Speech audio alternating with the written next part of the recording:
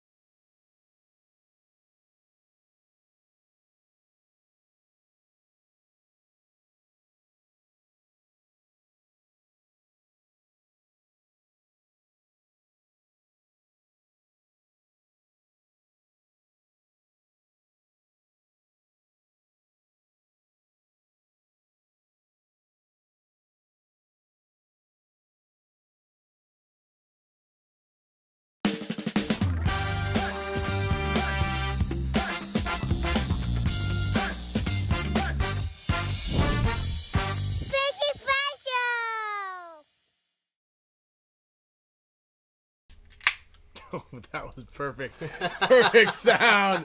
As Matty. Kyle, can you scoot in a little? I can move the camera a little bit. What's up, everybody? Welcome to another fantastic Tuesday. Everybody's favorite day of the week, I think. I mean, it's got to be. Favorite time of the afternoon. Definitely favorite time of the afternoon. We spin our dummy. Spin it? Yeah, spin them a little bit. So there we go. Damn. We got to show off the branding. We got a new Spick and Span merch. shirt. It's actually, this isn't even a merch. This is giveaways. Oh, wow. We don't like to sell anything. We don't actually like to. We don't like to be in the green on this show. Who likes revenue streams? Guys are rich. Yeah. So thank you, Matrix Gear, helping to keep the lights on. Hell yeah. Is that literally what it says? Yeah, on that's that? what it says. Yeah. That's great. That's great. Yeah. So we appreciate Gen X, Matrix Gear, and all of you, of course, everybody here. You know what I mean? Without you, I don't know what we would be doing on a Tuesday. Probably nothing productive. Lunch? Yeah, it'd be Late like lunch. It would be lunch. I'd be at dance class or gymnastics class with my daughter right now. But Swimming lessons? I do swimming lessons every day now. I don't. Oh, that's the new Sloan thing. does. Yeah, you do them every single day for Yeah. like 2 or 3 weeks in a Dude, row. get this. This you're never gonna believe. This is insane. So Camille's like, hey, we got this. It's like in someone's backyard in Tierra Santa. She goes, I've got book Sloan for swim class. I'm like, okay, great. You know, like, well, how much is it? She's like, $45. I go, what, like a session? She's like, no, they say it's $45 a week. And I go, well, how many sessions do we get? She goes, 4 days a week for an hour a day. And I go, there's miscommunication on the message. There's no possible way that there's nothing costs that much. Yeah, is this in Laos? Like, what are we talking about, bro? Tierra Santa, so I mean, not as far as where you live, but pretty close pretty close to Lao. You know what I mean? So anyway, it's $45 a week for 4 1-hour sessions with Mr. Ted. Wow. And Mr. Ted's been teaching in the exact same pool for 30 years. So my guess is they haven't changed their prices in 30 years. Maybe he's independently wealthy too. And He doesn't know like he's teaching in someone else's pool. Like, this lady charges everybody. So I don't know exactly. They actually run a very similar operation apparently than the Spick and Span show. Mm-hmm. Although theirs is substantially more educational. Mm-hmm. But I don't think they're in the green. We didn't fill out any liability waivers either. You know, like. Well, you know, I mean, this show, maybe it's like a lost leader for him. Maybe he has another business. Maybe he does real estate. So while he's teaching kids, you know, to swim, he's like, oh, by the way, are you in the market for buying or selling a house? Because, you know, who knows? Just like... Yeah, he hasn't asked me that yet. You know. And he's got back-to-back lessons. It's pretty cool. I mean, he's great. She's no floaty. She's under the water. She's doing it all. It's pretty cool. And the lady, I was talking to her because I was like, oh, I wanted a friend to sign up with us. And she goes, yeah. And I was like, oh, but he found another private lesson. She goes, oh, really? Yeah. Hey, do you know how much he's paying? You know, she's trying to test the temperature to see if her prices are competitive or not. And I go, I actually don't know. I'll ask him, but my guess is it's your prices are pretty competitive. I would say. I would Well, say. I need this dude's number because little Monty definitely needs to get into some swim lessons, and the other go every day situation was like a shit ton of money. So Yeah. No, we it's were just four gonna kids. pony up for. 4 kids max. Wow. 4 kids maximum. No floaties allowed either, which is great. so shout out to Mr. Ted. I appreciate You you. drown, no floaties allowed. He's Mr. Ted's on it, dude. Okay, He doesn't mess around. He takes no BS. Like that. You try to Whip like, those kids into shape. dude. It is like, the first thing is like, I'm dunking. Here's your shoulders. Don't kick me. You better stop kicking me, kid. Stop kicking me. Let go. Let go of my hand. Let go of my hand. If you great. don't let go, I'm gonna drop you. And then they're So he's like well, the David Goggins of water. dude, he's oh man, he's fantastic. He's fantastic. So anyway, we've got a little Q&A thing going on, as you know. Thank you, Matty, for coming in. You know what I mean? Glad to be here. Glad to be here. It's always a pleasure. Flying in from or driving all the way in Flying from Santee. Flying in So far, dude. Flying in.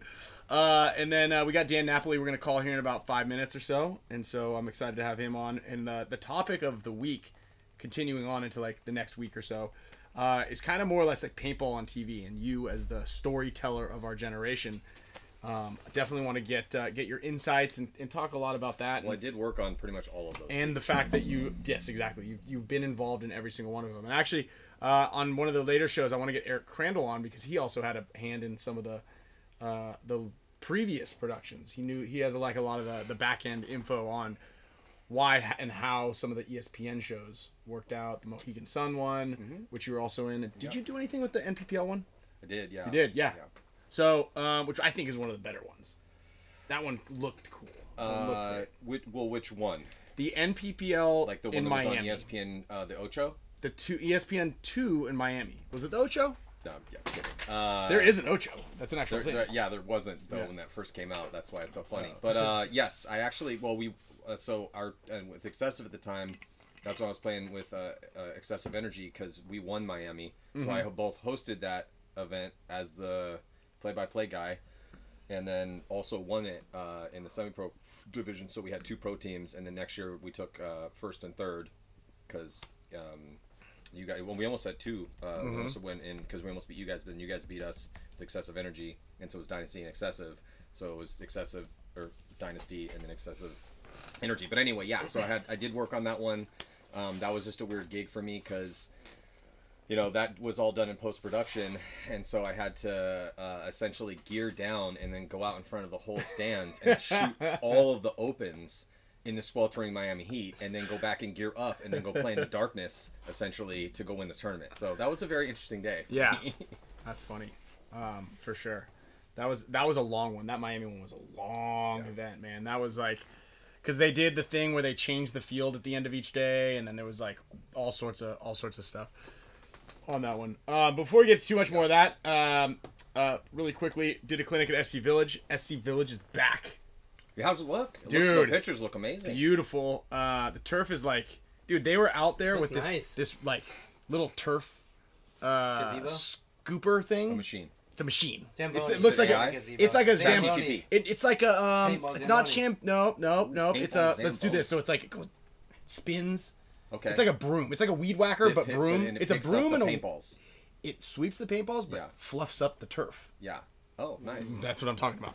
So and so it's dude, the field was sick. Yeah, shout out to Money Mike. I see Mr. Orlando in here. Lots of guys that are here supporting the show, the Champs Club, and just paintball in general. Were out there rocking. Dude, it was sick. It was like really good. And then they have a modular hyperball field. That's awesome. Yeah, I had lunch with Todd not too long ago before the last event, and he was kind of breaking down what it was going to look like, and he was super stoked on it because obviously he's been working with the Jigidios and SC Village to try to help run the tournament side of things over there.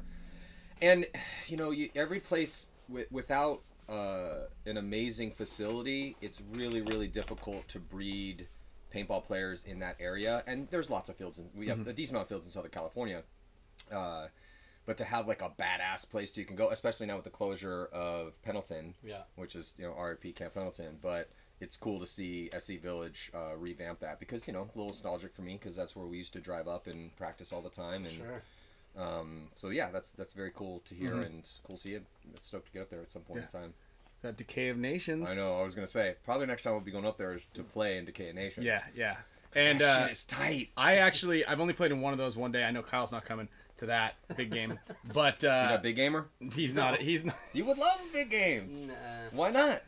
There's literally nothing on the line. You don't like shooting 150 Thousands of people in people. an hour? I do for like an hour, but those things I feel like in my mind it's like 5 days long. It's not 5 days long. Yeah, It's I like just 5 hours long. I just want to go for like an hour. You could do that. Yeah, you can do that. You could do that. You kind of don't want to. You want to go up. You want to be playing for longer than it took you to drive up there. So you're gonna need. You need at least a minimum of 3 hours. It's close. Yeah, so you need at least. It's at 3 SC hours. Village. Yeah. Okay. Still on the SC Village topic. Yeah. So, dude, Decay Nations is sweet. I didn't think there was any. I thought all the big games were like far away in the woods somewhere.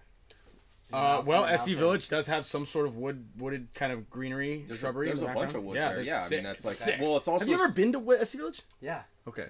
Well, it's cool too because the wood side of SC Village. So we're talking about the revamp of the tournament side, which is great, but SC Village is arguably it's one of the most historic paintball parks in the entire world, and they've had kind of the same woods ball area / they have like some castle stuff and just it's been built up over the past 35 years 40 years to kind of be what it is, but that's what's fun about it is it's such a big battleground, and when you go out with a big game you get a couple hundred on a couple hundred. Decay Nations will, I don't know, maybe be like 300 on 300 or something like that, maybe more, maybe a little bit less, depends on how hot it is probably.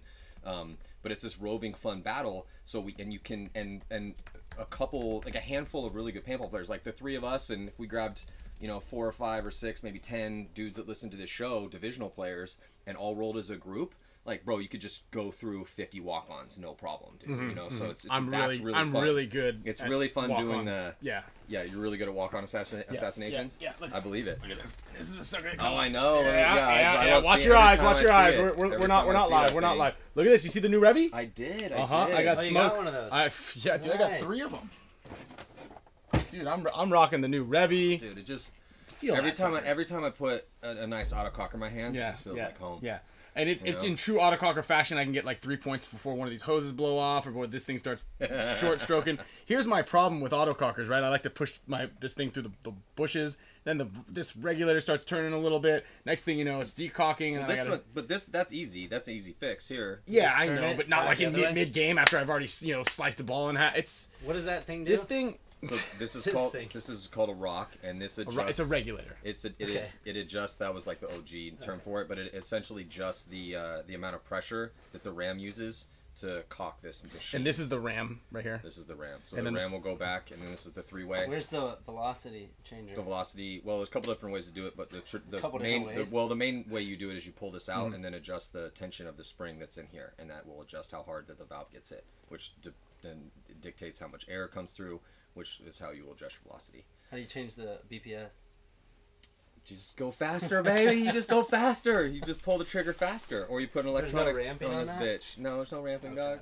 There's no Though ramping. you can get this bitch to shoot 320 if you just hold. it Yeah, right you there. gotta hold that thing. Your carnivore gun though in Greg Hastings was fast. I liked using it. Well, that was the first year that I had those guns. I should have got an award for every one that I shot because the technology was not quite dialed. But the last year that I had it, I mean, it was an autococker shooting 15 balls a second. Now the thing with I'd have to have 4 of them because they would just get beat to bits. So I just come back and throw one in the bag and grab another one, and I had like a personal tech. They're like, "Give me another one, let's go," and then just go right back out. So that was tight. Would I ever play with an auto mag? Bro, Come on, get out of here. come on, bro. I actually have a I'll tell funny you what. auto mag story, Okay, real let's hear quick. it. So the very Very first time you played Yoshi, turned up the velocity and No, whacked you. that was a hardcore cheater gun for sure. But no, I had an auto mag. So I found paintball when I was 15 and a half and fell in love with it right away. And I took all the money I'd saved up for a car and I bought an auto mag. Little did I know that was a giant mistake. And so I'm tinkering with my auto mag at the chrono station as a teenager, and this dude rolls up that I ended up being teammates with on Navarone in like a couple months after that, maybe like 5 months later. And so he rolls up and I'm like having a problem with it, and he just rolls up with his autococker and it's like boom 298, boom 297, boom 298. And he looks at me and no face mask on because like we 'cause you guys are wear badasses, face masks yeah, back sure. in the day. So smoking his cig, and he's like, what's up kid? And he's like, there's something wrong with your gun? And probably everyone's gonna know how this story goes, but I'm like, yeah. And he's like, I know what's wrong. I'm like, do you know what's wrong with it? He's like, yeah, I know what's wrong with it. It's a fucking automag, and then just walks away. Yeah. So when paintball players were true role models, 14 or 15-year-old Matty shaking at the thing, some guy smoking a cigarette playing with paintball goggles on comes over and is like, you got a problem, kid? Yeah, it's a different game back then. Can we talk about too how Oliver was able to play like half the tournament with his mask up? We and kept the chin strap was on there. Yeah, there's a video of it on Instagram, and the comments are great. Up with the chin strap. It's like, wait, how is that legal? And they're like, shut up! Like it's Oliver. Like, yeah, he's grandfathered in. The best part about it is I used to play with my goggles folded up, and I would always get in trouble, and he would always make fun of me for it. Of pulling my goggles up. Well, there's actually some history in regular. So in like when Major League Baseball made the players actually put on helmets with ear flaps. If you started playing your Major League career, if you were a veteran, essentially, you didn't have to do. Yeah, you got grandfather claused in to that rule. So you didn't. So then as things progressed, the guys like Ozzie Smith, who was this ridiculous shortstop, used to do like backflips and shit. He would just have like a baseball. Are we talking about motocross or are we talking about this baseball? Dude. You just do backflips? No, I mean, well, he would like do like a round off back handspring into a backflip as like his like signature celebration. Okay. I thought we transitioned. He's not doing like a turn in two and doing like a backflip in that situation. But yeah, so there are grandfather clauses and there's some. I think Oliver could have a clause. Yeah, he's fine with it. All right, let's call Dan up here real quick. See how he's going. Let me test this thing out. Just feel how good it feels, bro. It does feel good. I've got this thing for a couple of All times. right.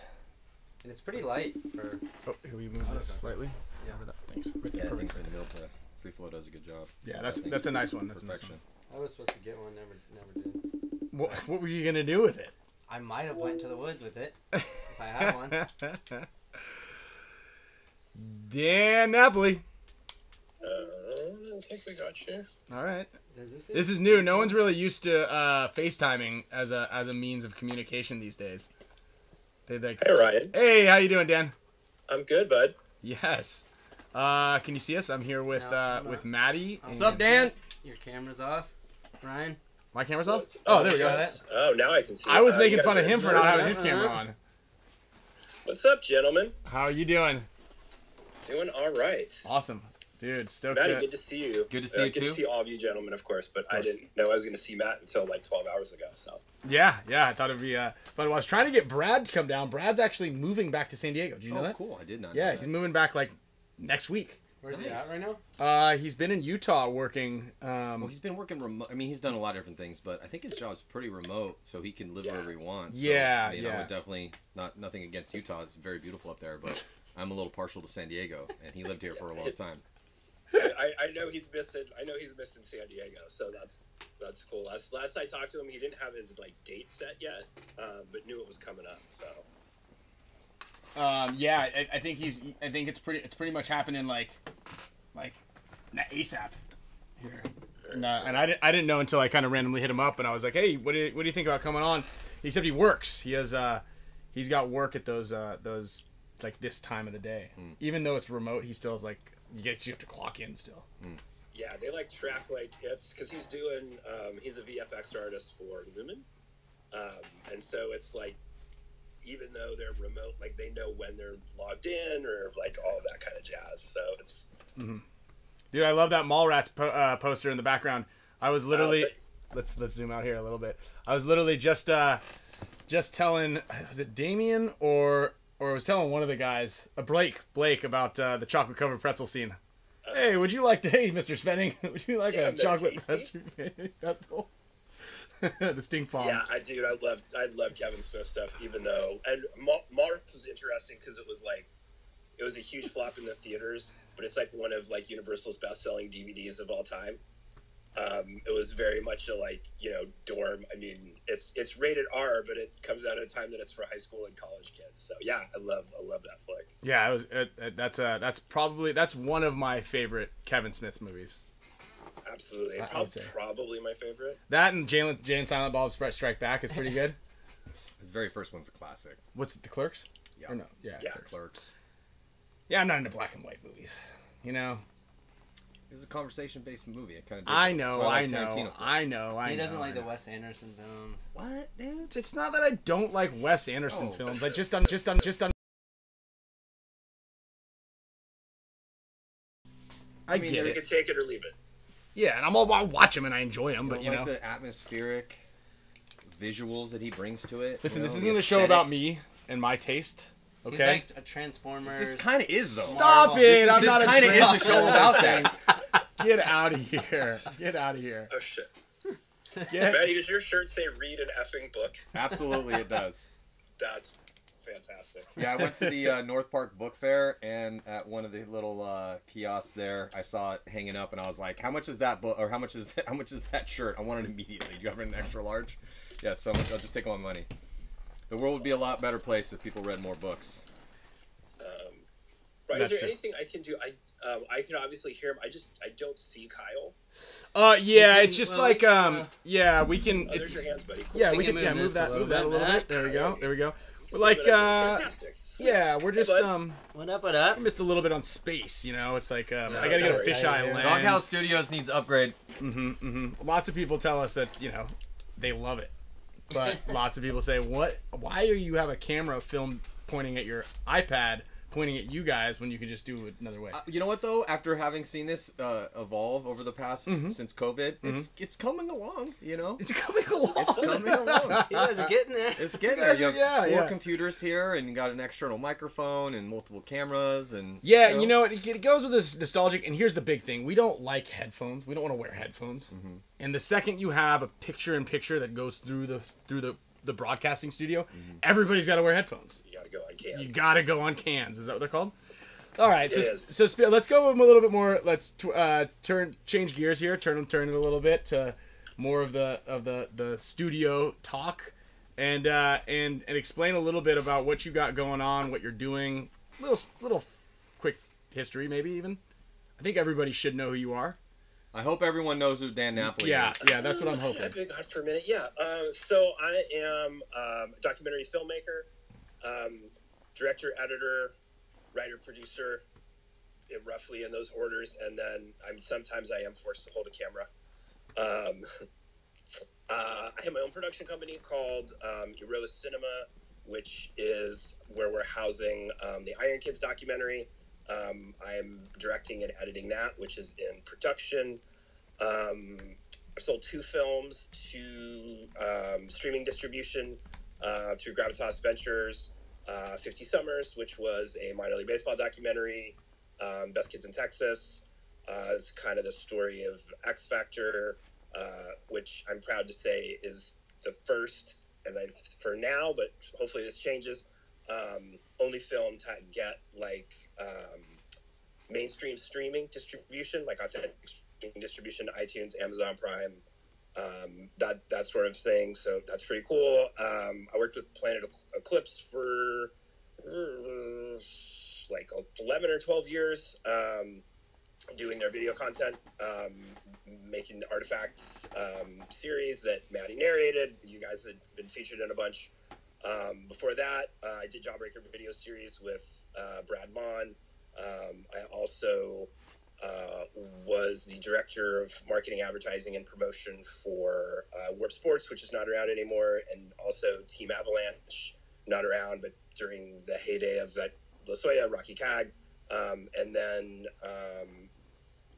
kind of oddly tied to the Iron Kids. This is in 1999. I came into the industry, and I was Pat's music supervisor on Push, which just means I learned how to go out and get clearance on all the badass songs that Pat wanted to use. So that's his Yeah, those are first badass. stop I mean, we're still one of the songs just came up like randomly on my playlist on Spotify. I forgot which one it was. That's awesome. But dude, it's said like, and I think everybody who's watching here, because we have quite a eclectic group of fan base that watches this. You know, we'll get around 3,000 or 4,000 views by the end of the week on each show. So thanks again everybody for sharing this and watching this multiple times, even if you just click on it. I don't know how the metrics work exactly, but yeah, we'll get around 3,500 views on average on these videos, and I know a lot of players just based on my clinic last weekend at SC Village. I got to show you these goggles before we get off here too. But like we had players in there that had been playing for 25 plus years. One of the guys was 60. You know, Tammy and Todd Adamson were out there. They're 25 year plus. So most of the people have been in the industry for a long time. Wait, Todd was taking your clinic? He was learning from me. He wasn't geared up. I was like, he just got into the first bout of the Hall of Fame. I don't think Todd needs any of your advice. No, we had the Fems. We had the Fems out there. We had the Fems out there, and he did say he liked a lot of my drills. He was like, "Wow, this is a great one. We're gonna use this." But no, I mean, what's cool is like, and you know this, right? Because obviously coming in with working with or not working with us, meeting us back in '99, 2000. We had Dynasty fans in 2001 when we started. We won World Cup that year, and you know, we had been gaining fan base, you know, for the last 24 years. Players that were 13 then are now adults with kids now who 100%. Are also, you know, we've got like some people will show up and they'll have a 10-year-old or 12-year-old or a 15-year-old kid, and they're both like generations fans of Dynasty. You've probably done this already, and I've done this, and I know that Todd, like a bunch of the dudes have been around have done this, but it's like there's a you know, a guy will roll up with his grown ass son or daughter, mostly it's sons though, and I'm looking at this guy, I'm like, oh, is this your son, dude? You got big, and he'll show you a picture like, this was you with my son, you know, back in 2005, and can we recreate the picture? And then you take another picture of it, and it's kind of cool. Yeah, there are, but that's, again, as we kind of get into the weeds here, generational fandom is incredibly important to sports. So, dude, Ryan, this blew my mind. I'm assuming it'll blow yours. I told Alex, I don't know if I had told you this in the times I saw you, but probably about 3 months after we announced that we were doing the Iron Kids, I got an email. I think it was an email or maybe a social media message from a guy who's like, "Oh, I'm the cinematographer on The Last Dance. So stoked that you're doing an Iron Kids doc. I can't wait." I'm like, "Fuck." Oh. Do you guys swear on this? Yeah.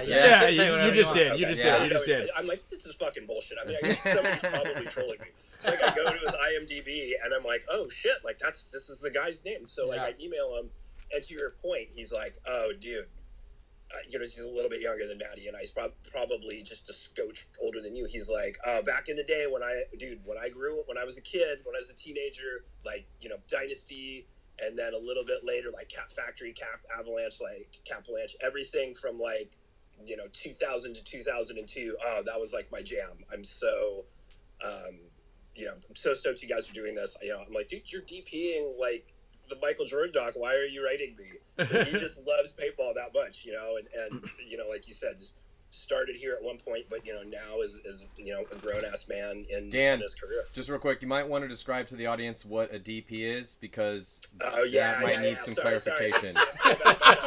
So in film, that would make him a, thank you, Matty, audience. I knew what you were talking about. I know too. I know too. Yeah. Kyle was like, "Wow, this got spicy quick. What was happening?"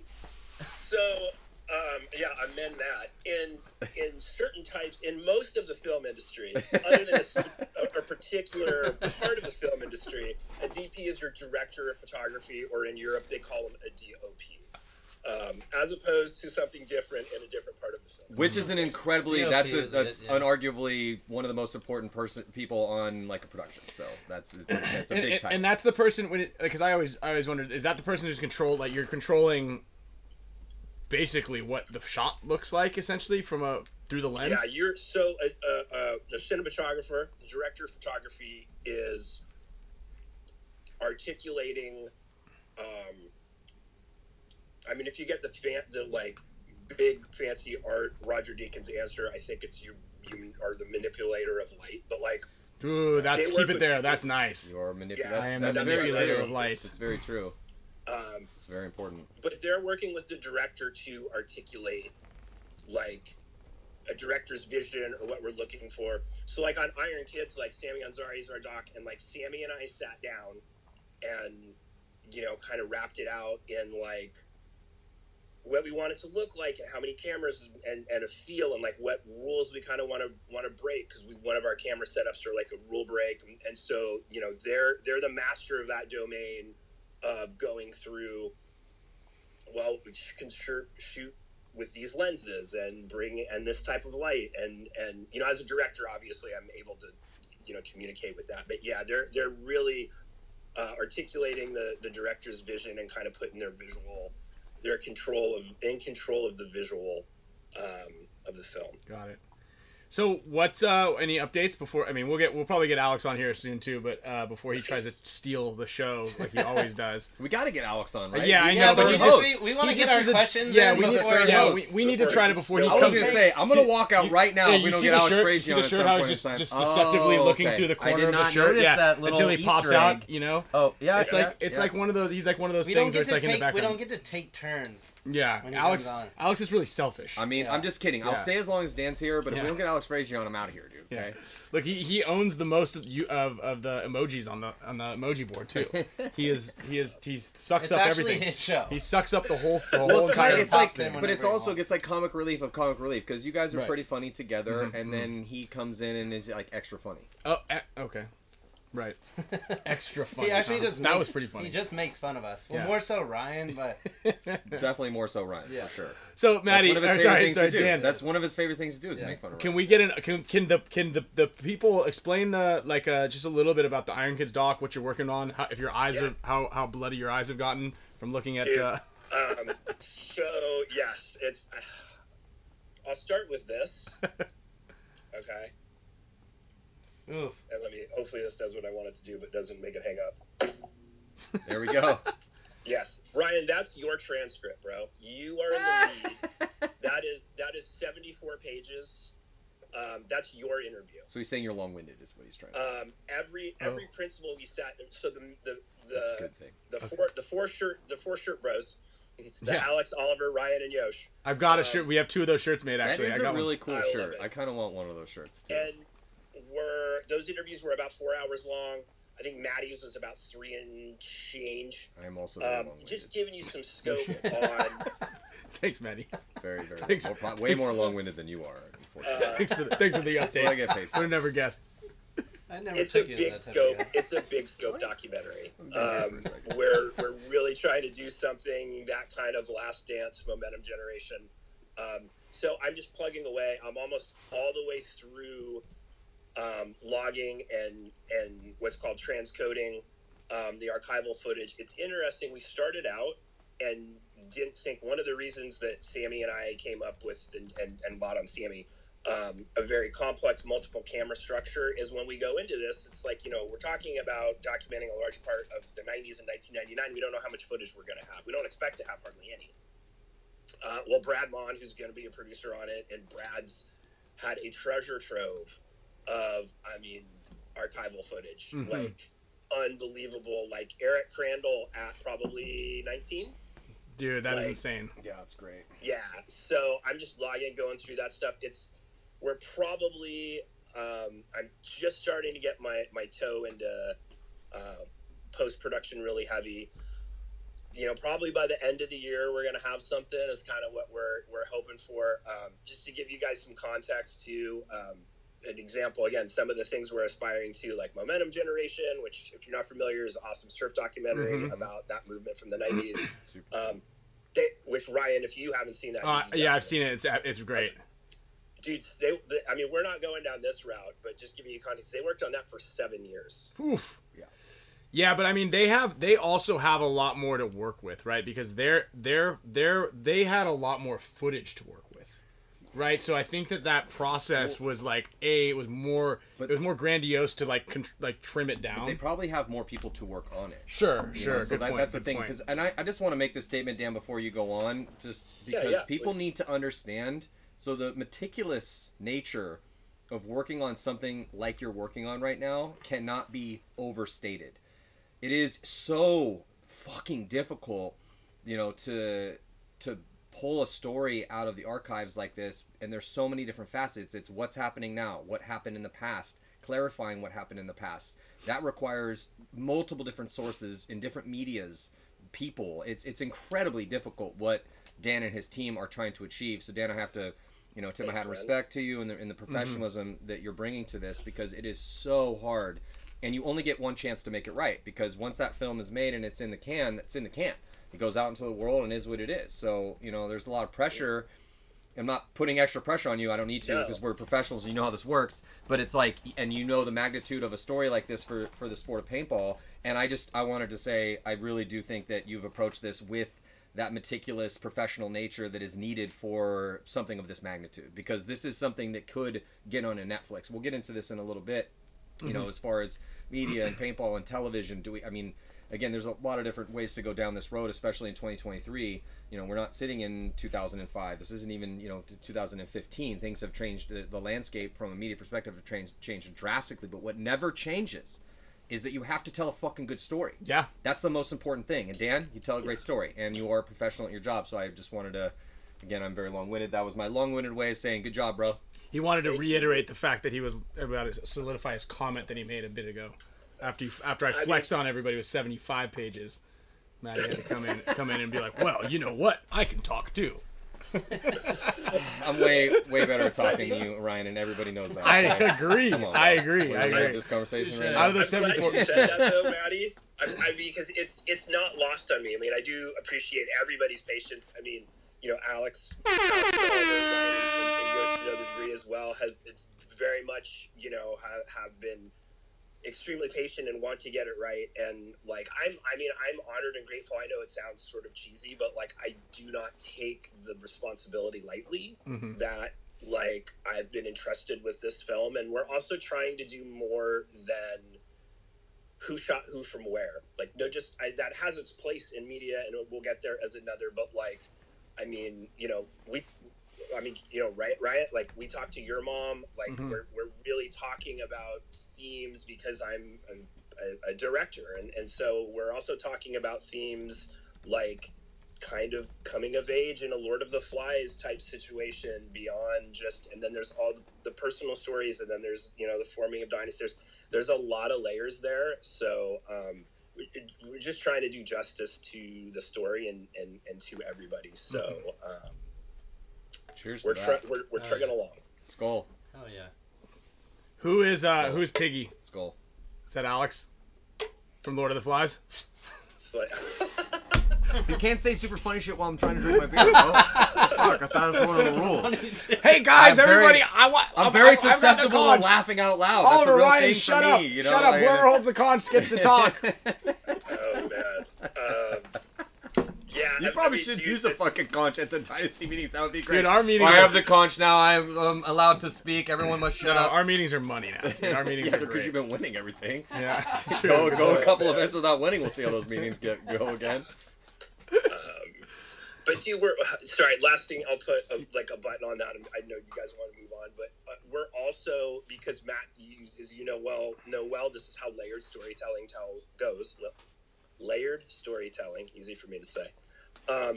There's a whole sub storyline. I have to push these faders correctly, but that is also the change of paintball in the golden era, and then how Dynasty fits into that, how you guys as kids and Iron Kids, and the trend and the transition of how the game changed in the 90s. So, I mean, what that also means is, like, there's Rocky Cagnoni interviews, there's Dave Youngblood, there's Rabikoff, there's Eric Felix, who these are all maybe guys, maybe your listeners don't know, because they played roles, and even if it's just influencing you guys as kids that you're watching. And so there's part of that story. There's the Mare Island. There's the Mare Island element of it, which is also a very large story. So there's a lot of layers to pack in there. Dude, just to co-sign on what he's saying, you can't overstate the importance of those layers. We're talking about the best paintball team that's ever played, San Diego Dynasty, contained within the context of these hierarchy of narratives, where you have the sport itself changing, the way it's played, the technology's changing, the personnel's changing, all of this, and so you have all of these narratives rotating around the concept of what is San Diego Dynasty. That's a big story. That's a big story for sure. So we will probably, just so folks also, again, as much clarity and expectation as I can give folks of. Obviously, there's San Diego Dynasty's formation and some early Dynasty in the arc, but like, we're only going like this far, right? In the journey that is like this far. So in a way, that's as filmmakers, and sorry, I know you guys want to get off this. No, it's all good. This is what we're here We for. don't want to get off it. Yeah, this is what we're here. We're here to chat, man. There's no schedule. We can nerd out on this. Yeah, dude, this is what everybody's here for. Giant hurry. Sweet. Okay, I love it. Anytime, whoever's driving the bus, though, anytime you need to move me, just move me along. Yeah, go for it. How about it? But like, there's only we're only telling this part of the story. Their journey's so long. What's nice about that as like a filmmaker, and we've had people ask us, and I understand why, what's happening in the present day doesn't affect us at all. And in a way, like, that's nice. It's hard when you're doing a contemporary story. Like, we're working on an MMA doc on Rafian, amazing dude named Rafian Stotts. He was the Bellator bantamweight champ. He got in the finals of their Grand Prix. He's lost 2 fights in his career. That was one of them. $1 million final. He caught a flying knee 9 seconds in. That greatly affects where we're, it's not like we're not doing it, but it changes your trajectory and your time frames and stuff like that. What is nice about Iron Kids is just what you guys are doing, so the run that you're coming off of / still on, that doesn't like affect what we're doing. So in a little bit of a way, it's an advantage. Well, it doesn't affect because the story's in the can, but it definitely makes it way better. It makes it way better because then it affects interest, right? Yeah, for sure. It does affect things, but the affect of the actual piece that's contained within those time lapse or in the timeline. It does. I should clarify, Matt, and say it doesn't affect the production. 100%. Of course, because the story you're chasing a narrative that is in the past, which has it's problematic in its own ways. But what's happening in the present can either magnify the importance of that story or submarine the importance. Because if Dynasty had just had the worst 2 years of their careers instead of the best 2 years, then that's a completely different bookend to the thing, and also could set up a part 2 in 10 years. Who knows? We'll see how things that's go. true. I think the part 2 is being it's being compiled. Yeah, it's being written currently. And actually that's a good question. I know that this is so difficult to ask and answer also, but there's a bunch of questions that a lot of people we've got a bunch of questions, but actually before I go into the idea that the question of when this thing is actually going to come Alex out, we can throw Alex in here right now if you want to put him in, but so let's talk about this because this is a question that we had in a little bit earlier here. Let me pull it up. Here it was kind of like talking about shooting paintball versus everything else. Obviously paintball's not easy to shoot. Don't mind Kyle's hand here for a second while we get Alex in. But no worries. What is it about paintball? And this is also going to kind of go into what we're talking about with TV. What is it about paintball that makes it so difficult to shoot? And what is it? Wait a second, Dan. Here we go. What's up, bro? Out of the movie. What's up, bro? Cut all scenes with Ryan. Okay. Okay. I need a whole new production schedule then, dude. Ryan could have a solo. It'll be interview with the vampire. Wipe all scenes with Ryan. Leave his mom in though. Ryan's mom can stay here. So you said some funny shit. Well, I'm not doing that. I appreciate it. Thank you. How many You said days? super funny Ryan shit. out. Man. So so that erases everything I just said. New timetable. Yeah, we're gonna 2025 release. Yeah. Half of those My pages. movie is going to portray history as I see it. Right, Matty? Isn't that how it works? That's one way to do it. Absolutely. Yeah. The history books are written by the men with the do re mi and the sword. Sometimes, absolutely. That is for a long period of time. Yeah. The Gladiators, the American Gladiators doc? No, I want to see it. I just saw that you posted that. I was like really intrigued about that. I don't have cable, but well, yeah, no, I need to watch that too. The director's around. Alex, when you watch that movie, remember this comment that you just said because it was definitely play into. I know they alluded to actually in your podcast. I haven't even seen the doc yet, but I listened to the podcast talking about the protagonist of the movie and how watching him interact during the production of the movie is actually a better way to figure out who he is than listening to stories that he's telling about himself or somebody else's. So yeah, it's interesting look, and yeah, I'm excited to watch it. I'm gonna probably go throw that on after I finish up The Bear, of course. Nice. Reruns of our Sorry, show. Ryan, to answer your question, and then I would love to have Alex answer it because he's just new to getting filming. Oh yeah, now that he's a filmmaker, don't stroke him off at all, dude. Stop it, Dan. Don't even give him that. Down again, Greenspan. Yeah. He is. There's not a focal point. There's not a single, and you know, I mean, I probably inherit a lot of this perspective from Brad Bond, you know, who I coached me up forever, but it is reality. There's not a single ball. There's thousands of them. There's not like a single focal point. There's not a single spot or thing that you know, no matter what. Like in the NFL, I know we're gonna line up, you know, roughly, you know, five linemen, depending on what the formation is on each side. The ball's, it's always going to start here. These things are always going to happen. So it's always so difficult. Field design plays a huge part in it. You know, you're on some level playing in the fact that you are like, okay, I think Alex is going to go here. Mm-hmm. And I'm going to, you know, we would sort of refer to something, maybe like, well, I'm going to sell out. I'm going to do whatever I have to do to focus to get like a great shot on this spot. The thing is like once he dies, or if I don't get this, I can't see anything else from where I am. And I'm really, I guess, speaking in the way of being a handheld filmer down on the field. And then, you know, sometimes, right, it's real life. Alex gets shot off, or somebody gets shot off the break. Somebody dies coming in. And then even if I get the awesome shot I want, I'm doing it in the way of compiling nuggets to stick in a montage later, not trying to articulate to somebody, you know, I mean, that's where obviously, you know, Matty and Rich and all those guys in the booth, but there's that difficulty of to make sense of the madness. Yeah, I mean, 5 different, in a way, 5 individual battles, but they all roll up into one another, but there's actually not one focused thing that they're on, and then they may be obstructed by things that are in the way, and you're getting shot by the paintballs yourself, depending on where you're at. Also, incredibly difficult. Mm-hmm. Yeah, it's clearly that one focal point that I think really hurts. But you know what the beauty of it is, you get more personalities to showcase. Is that a good thing, right? Like, whereas, you know, in MMA or the one team, one player sports or something like that, you get to pick a little bit more, and especially if you're as lucky as Dan and yourself to know people like Alex, Josh, Oliver, and I who have you know, you get to.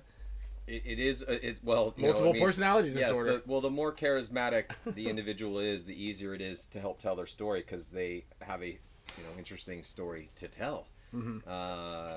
So yeah, I mean, there's a lot of different ways to discuss or break down the inherent awesomeness of paintball, but also the inherent difficulties to translate it into something that can be, because what you're doing is, whether you're creating a documentary or a live broadcast or a television show or whatever it may be, you have to create a digestible nugget that you're giving to the world and expecting them to consume, and digestible, is the operative word in that. Mm-hmm. So that's kind of with paintball, it is a very chaotic thing. The same thing that makes us love the game makes it a very difficult thing to create content around because it is so chaotic. I mean, there's no ball. There are thousands of balls. They are going at twice the speed of a major league fastball. It's very hard to pick that up on camera. You have positions, but no one plays necessarily a specific set position 100% of the time, other than maybe Billy Bernaccia. So it's and even he's going to go to different places. So again, we could literally discuss and spend 8 hours talking about there's like hockey, there's football, there's baseball, there's all these different sports, mixed martial arts, all the board sports. Whether we're talking about combat sports or board sports or extreme sports or car racing or whatever. But as far as the focal point in paintball, it's really hard because inherently what we've done is take the concept of this. It started as a war game, as a survival game. It was literally called the survival game when it began, and we've all undergone, and we can discuss this too depending on where people want to take the conversation, but we've changed the sport intentionally, not from the bottom up, saying, hey, we want to play this because it's more fun. It's been changed from the top down to make it more filmable and more digestible. I'll stop there. Oftentimes, because there's a lot to talk about. And oftentimes, off of that last part though, Matty, oftentimes, in the mind's eye of what civilians, as I refer to them oftentimes, think film creatives, whatever you want to call us, want there to be, and not necessarily at, like, there's very few instances where a director, you know, even, I mean, one of the instances that does come to mind was it used to be called ESPN 360. It was their streaming that Brad was the producer and showrunner of, and like Brad had full control over that film. That's what it was. Yeah. Also a retired film school graduate and gifted, and also, you know, in his day, one of the best paintball players of all time. That's a great combo. But, you know, it's not like that. You have a lot of people making guesses. So there's even things like that, and I don't mean to get too in the weeds, right? But that are also almost impossible to articulate visually, like without. And I think you guys have the hardest. You guys and Darren and Go Sports, anybody doing it live, have the hardest job. But like things like concedes that make no fucking sense visually. Like, I don't understand what that is. Little things that have been taken away.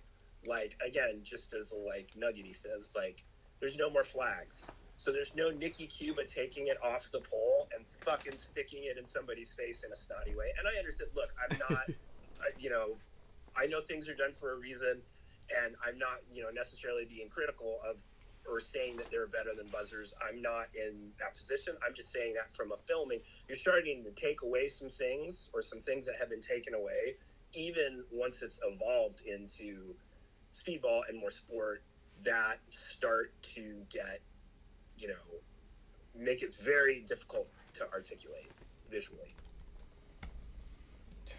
They're waiting for me to have an outburst. Yeah. Alex, you can have the Give floor. us your outburst, Alex. Alex, you've been behaving very well.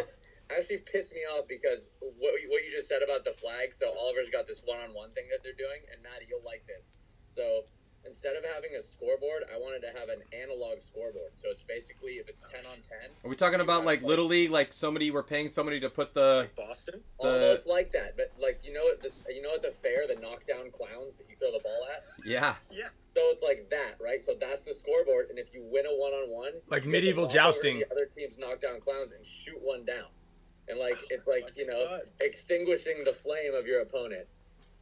Oliver's like, no, I don't think that'll work. Well, you know, to speak to what Dan is saying is that, And then you get to talk shit, you know? is that, you know, the thing is that paintball is this visual spectacle, but it is a visual spectacle that is confusing.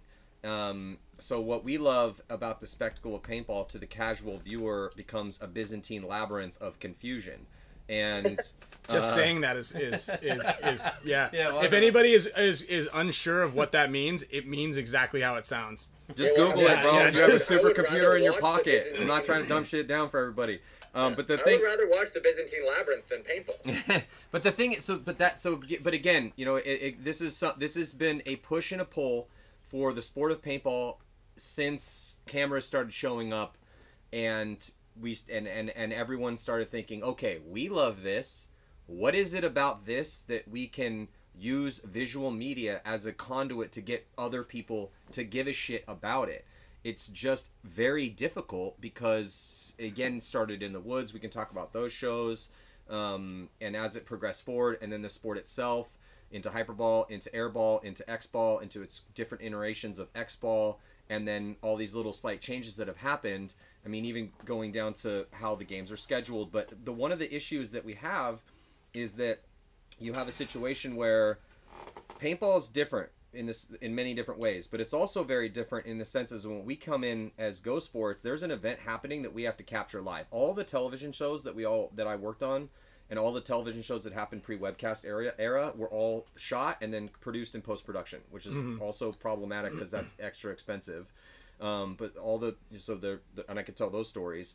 But in fact, when Patrick Spohr came to me and was like, "Hey, this is, you know, mid to late 2000s, 2007-ish. He was like, hey, I know you've done these TV shows. Do you think you could call the game live? Because I think I could broadcast it live. I don't know if we can capture what's happening live, but we could try. And I've just got used to saying yes a lot to all these different people at different times for different productions. It's kind of been the story of my career. What do you want to do? Oh, that sounds fucking cool. Okay, yeah, I'll do it. You know, like I can get that done. Yeah, we could try. But but that's a problem. So something like that, Alex, it's like, so, you know, basically Dan's saying, all right, we're taking away visual spectacle that will help intrigue a human mind. This isn't biology. This isn't psychology. This is biology. It's the way a human brain consumes time, instances, moments, story.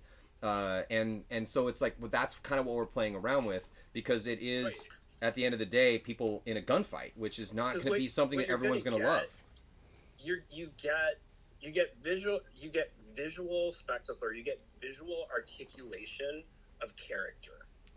If Nikki pulls that flag off and goes, half the audience is going to be like, I fucking like that dude.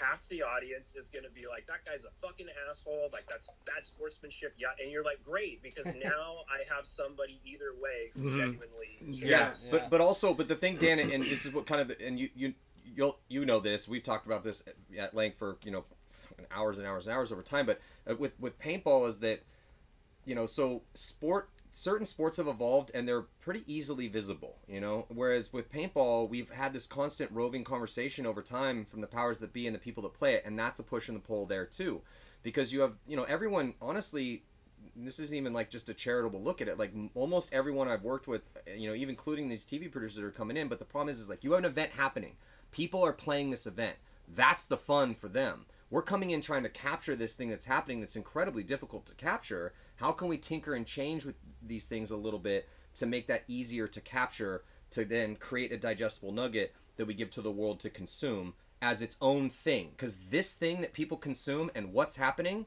live are two different things. Right. You know, so that's also part of the conversation as well too. And paintball has made drastic changes throughout the years. Again, we did not, you know, as somebody that lived through this era, as a top-level pro player on a team that was winning tournaments, like, we didn't make these changes because we don't want to play 10 minutes, boring, we don't want to do this anymore, we want to play X-ball. That's not how that happened.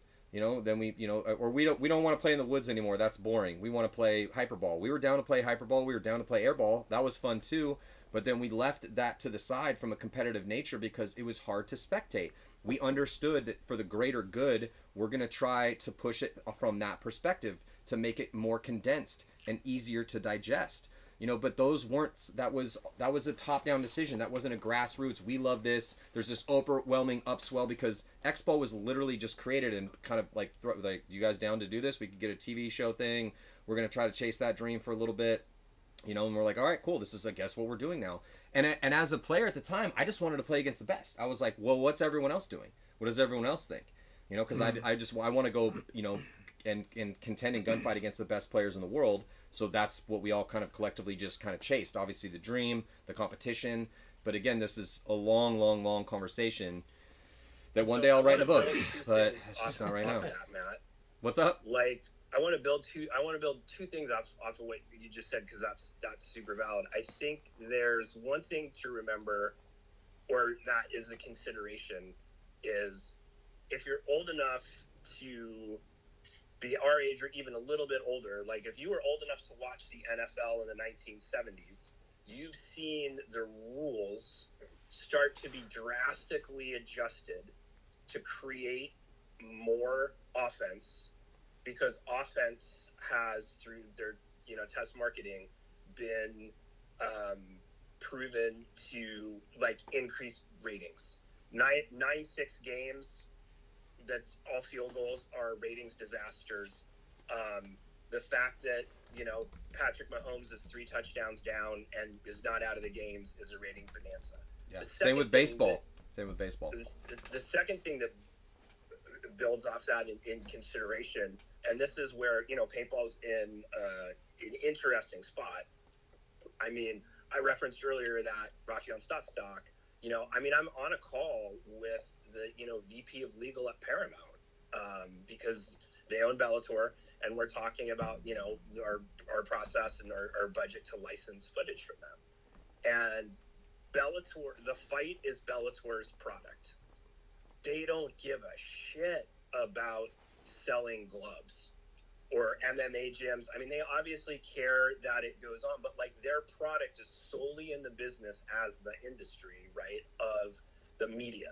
The media is ultimately their product. Paintball's in a really interesting spot, you know, where it's like, you know, right, like Ryan, you know, or Kyle, are you guys gonna benefit more if you sell twice as much signature guns, or the viewership is twice what it is right now? And that's not about anybody being greedy, but that's about the mechanism where it's like, you know, paintball still wants to get people to participate because that's what the industry's built on, right? So that's a whole nother layer that goes into this complex, you know, media.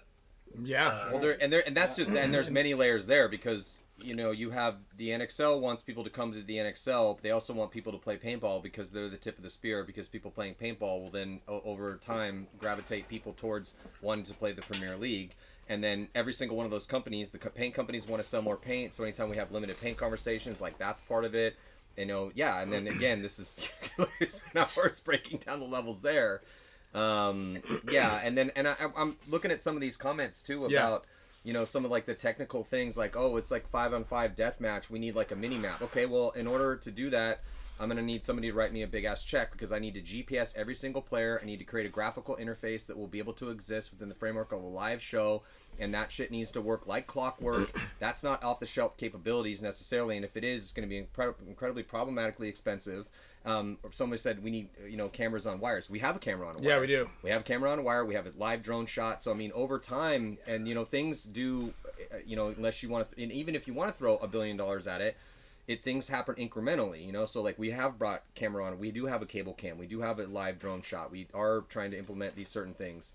So there's, you know, we're getting there. Yeah, you know, I think you're right. I think the reality though is that, I mean, all of you guys have been around long enough to know and have seen the different ways that paintball has been broadcast or displayed to try to make it work on TV. And the unfortunate reality is that's the technology simply isn't there yet to really capture paintball, capture what's happening in the game. Yeah. Which, I mean, do you think there's a multitude of problems? I mean, I'm disillusioned, I'm jaded, whatever.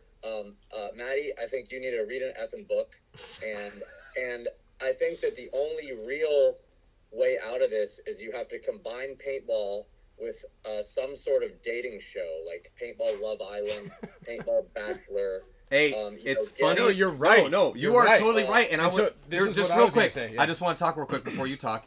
Because I love you, but I'm sorry to steam on the show. It's not my show. But this is so Chris Rail. No, to count. Hey, Alex is right. Chris Rail. This is years ago, before you met Camille, before you had your kid and you're in your relationship. But I remember Chris Rail saying something. And it's funny because Alex kind of maybe half joking, but he was like, you know what we need. He's like, we need somebody like Ryan Greenspan to start dating an actress. Does he know any actresses? We need Ryan Greenspan or somebody like Ryan to get in there and like be on one of those reality TV shows, and that will help, you know, create. But it's everything. Another thing too to keep in mind as we have this discussion, it's like, oh, what does paintball need to become mainstream, dude? Since in the past 30 years, we've had, I mean, 8 or 9 TV shows, multiple video games. It's been on tons of different sitcoms and television shows. It's been in 7-Eleven commercials. It is. We have. Yeah, there's like a 7-Eleven paintball or a commercial that like featured some paintball shit. It's my point is it's been on like it's utilized as a lever. Like, oh, let's use paintball as like a creative lever to do this funny commercial. It's already mainstream.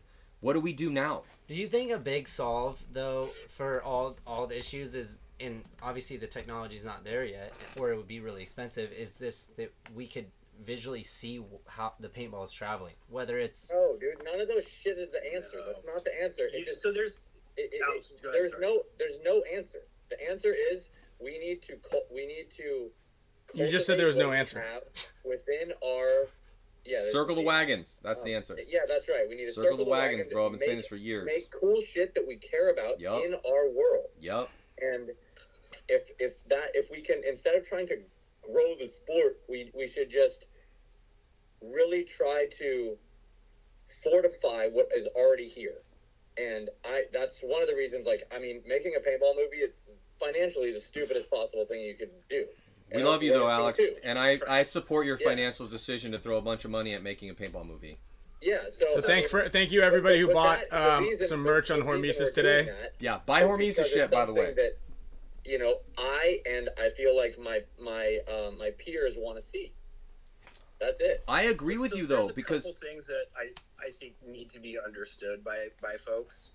The first one, and this is a super old example, but like, I mean, it's kind of off like what you're talking about, Alex, right? Is that like skateboarding didn't like dial up their phone and call ESPN. Like, so the first thing that everyone needs to understand out there is that television exists to sell advertising. Yeah. That's literally its function. That's why broadcast and cable, you know, broadcast, ABC, CBS, NBC. Streaming, I don't even really in a way want to deal with. I mean, you have David Zaslav coming out in September, and he's doing it strategically, but the head of Warner Discovery going like, oh, we don't know how to make money from this. This is all, we don't even know how this works. yeah, that's true. So you got to understand that first. Like, that's the function of that. Yeah. You take it to modern day, what people are doing, though, is the only thing that is getting any kind of ratings and they're generating disproportionately high rights fees are live sports.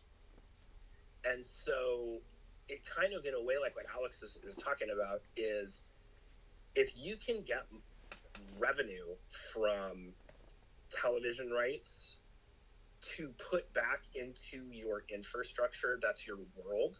That's everything from, and I think in a lot of ways, like, look, I mean, if we rewind to like 2003 and you go, hey, look, Dan, so in 20 years, there's going to be a thing where for like $9 a month, you get like all of these like broadcast quality things of the tournament. Like, you're not on Warpig, like, you know, obviously, God bless Don and Bill Mills from the time, but trying to figure out what the scores are. Like, there's documentaries in there. There's all these kinds of things like that. You've got this kind of like resurgence in this like younger creators class is I kind of like, you know, your Ryan Moffats and Paintball Nerd and Dylan and Rye Guy. And I know I'm leaving out, I don't know a lot of the youngest, but you've got all of this infrastructure stuff coming.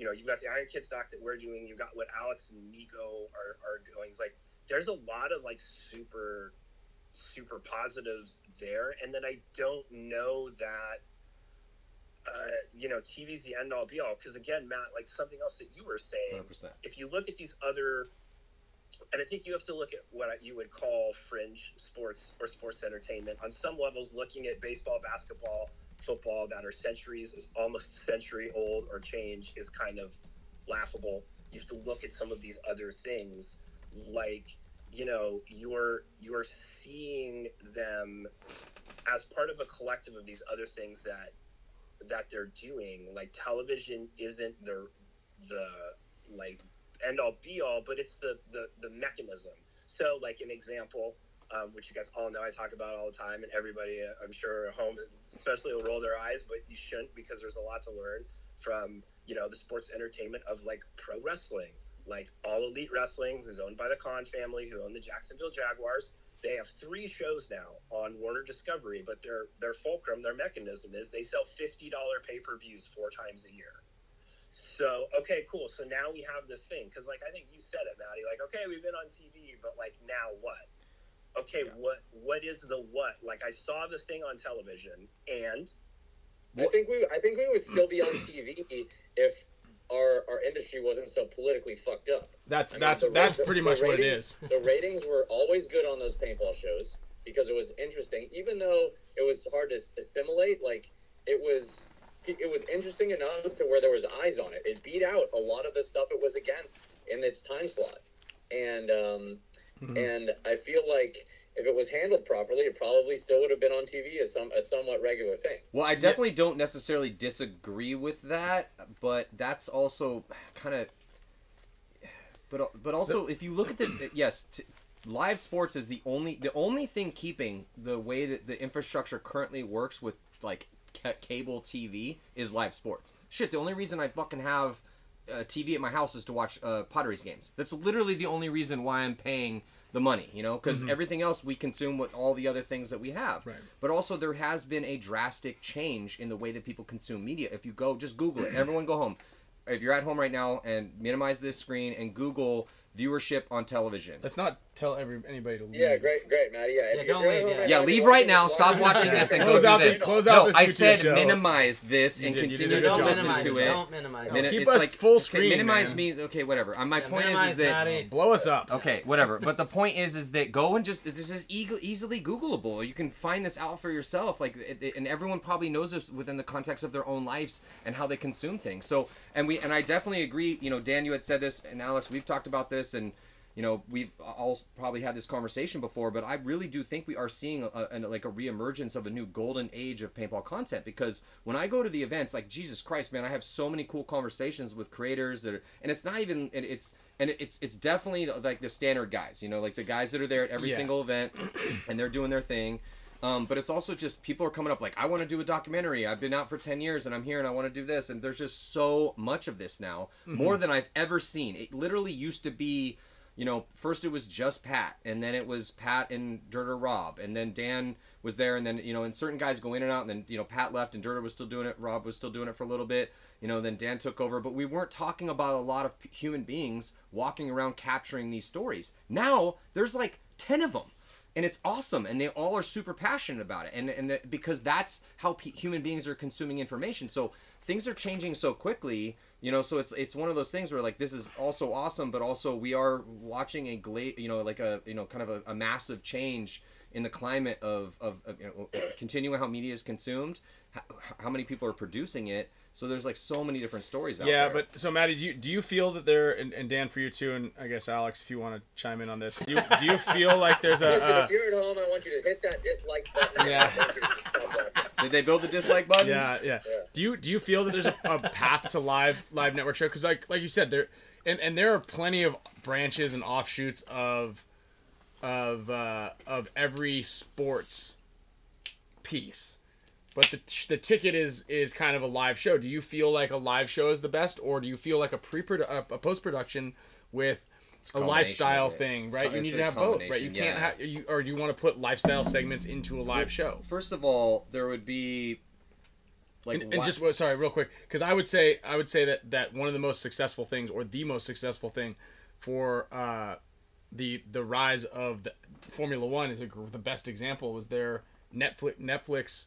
Oh, I can't wait to talk about this. Show. Well, I want to I would just like to state in the U.S. Yes, Sorry, in the U.S. But Formula One was also a multi-billion-dollar business before to begin Netflix with. touched it. I understand Same with PGA, and just answer Ryan's question. It's an important question, and I think it is an important question. My short answer to that is the live broadcast can work, and the way to do that is keep doing what we're doing. You just keep making Go Sports a little bit better, a little bit better. Tech will evolve. There's going to be at some point a camera that you can link up to, and you can cut to people's barrel cams during the game. Yep, that would be amazing. You're going to be able to cut to what they're saying during the game. You're going to be the wire able to, cam used to be your like heads up display of the little red dots moving around the radar. You're going to have all those things in 5-10 years. Like it will be there. And then the webcast is going to be good enough to where a network or a Netflix or somebody who's interested in broadcasting live sports, who knows what it's going to be like at the time, is going to come and say, "Hey, I'll buy that." And that's what will happen. Well, and I also think that, again, not to completely shit on TV, because maybe we, again, live sports is TV saving grace, so maybe we could help be that saving grace. Not opposed to that. Definitely also, I couldn't agree more, Alex, is that as much as we just have to, as having done this now for, this is literally my 20th year calling paintball games. 2020 or 2003 was the first time I ever called a paintball game for Huntington Beach, and did that, and that was like a TV show too, and that was kind of a fucking crazy shit show. But and a lot of them have been. But yes, the technology is advancing. We already, some of these things that people are asking for, we already have. Like we already have a cable cam, we have a drone shots. Lauren Kelly's going to be coming back, I think, for this next one.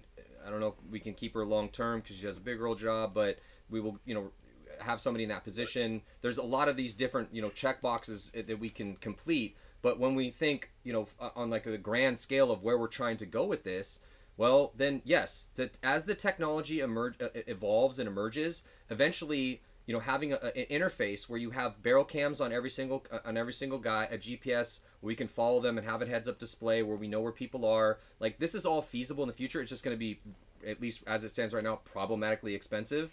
But we could all do that. But the thing is that at the end of the day, and then I've talked about this a ton of times. I always say this, it's my 5 fingers of the sports marketing fist: heroes, history, ongoing narrative, spectacle, and statistics. Paintball is very confusing for people that don't know it. And so you have to have an extra part of the narrative. I still have to deal with this all the time where things are going down and I hear all these shit behind the scenes and people are like, okay, Matty, I'll tell you this, but you can't tell anybody. And I'm like, okay. And I keep a lot of secrets, and that's fine. Do you want to air some of them? I don't have any secrets. Oh, We've had a couple of them. We could put. Do I keep your secrets? You've always Hey, kept okay. secrets. Should we put a pair of goggles on you and a voice enhancer, and you can spill all the It would be secrets? really good for paintball, because that's not how regular sports works. But I will keep people's secrets, because if Spick calls me and we're buddies, and you're like, I need some advice, and I'm like, I got you, dog. Let's do it. You can't tell anyone. Okay, I won't tell anybody. But even some frivolous shit, for instance, like Jerry Carl gets in a car accident. Bo Milo texts me. He's like, all right, this is what's happening. Don't tell anyone. I'm like, okay, I'm not going to tell anybody. But that's a symptom of a problem in pro paintball. Here's the thing, Ryan. Well, this already happened. It was already out. Like that news is broken. I'll answer your question with. I mean, I've had the same opinion for almost 2 decades, but I'll answer your question with a question because nobody seems to ask it. Your question, right? Live or post-production game? That's the essence of your question. Yeah. Who's the audience? I think it's the same audience. Ryan's mom. Soccer moms. That's what everyone's told me all these years. That's bullshit. It's not the soccer moms. So who's our demographic? No, not even necessarily in the broad. Like who is watching?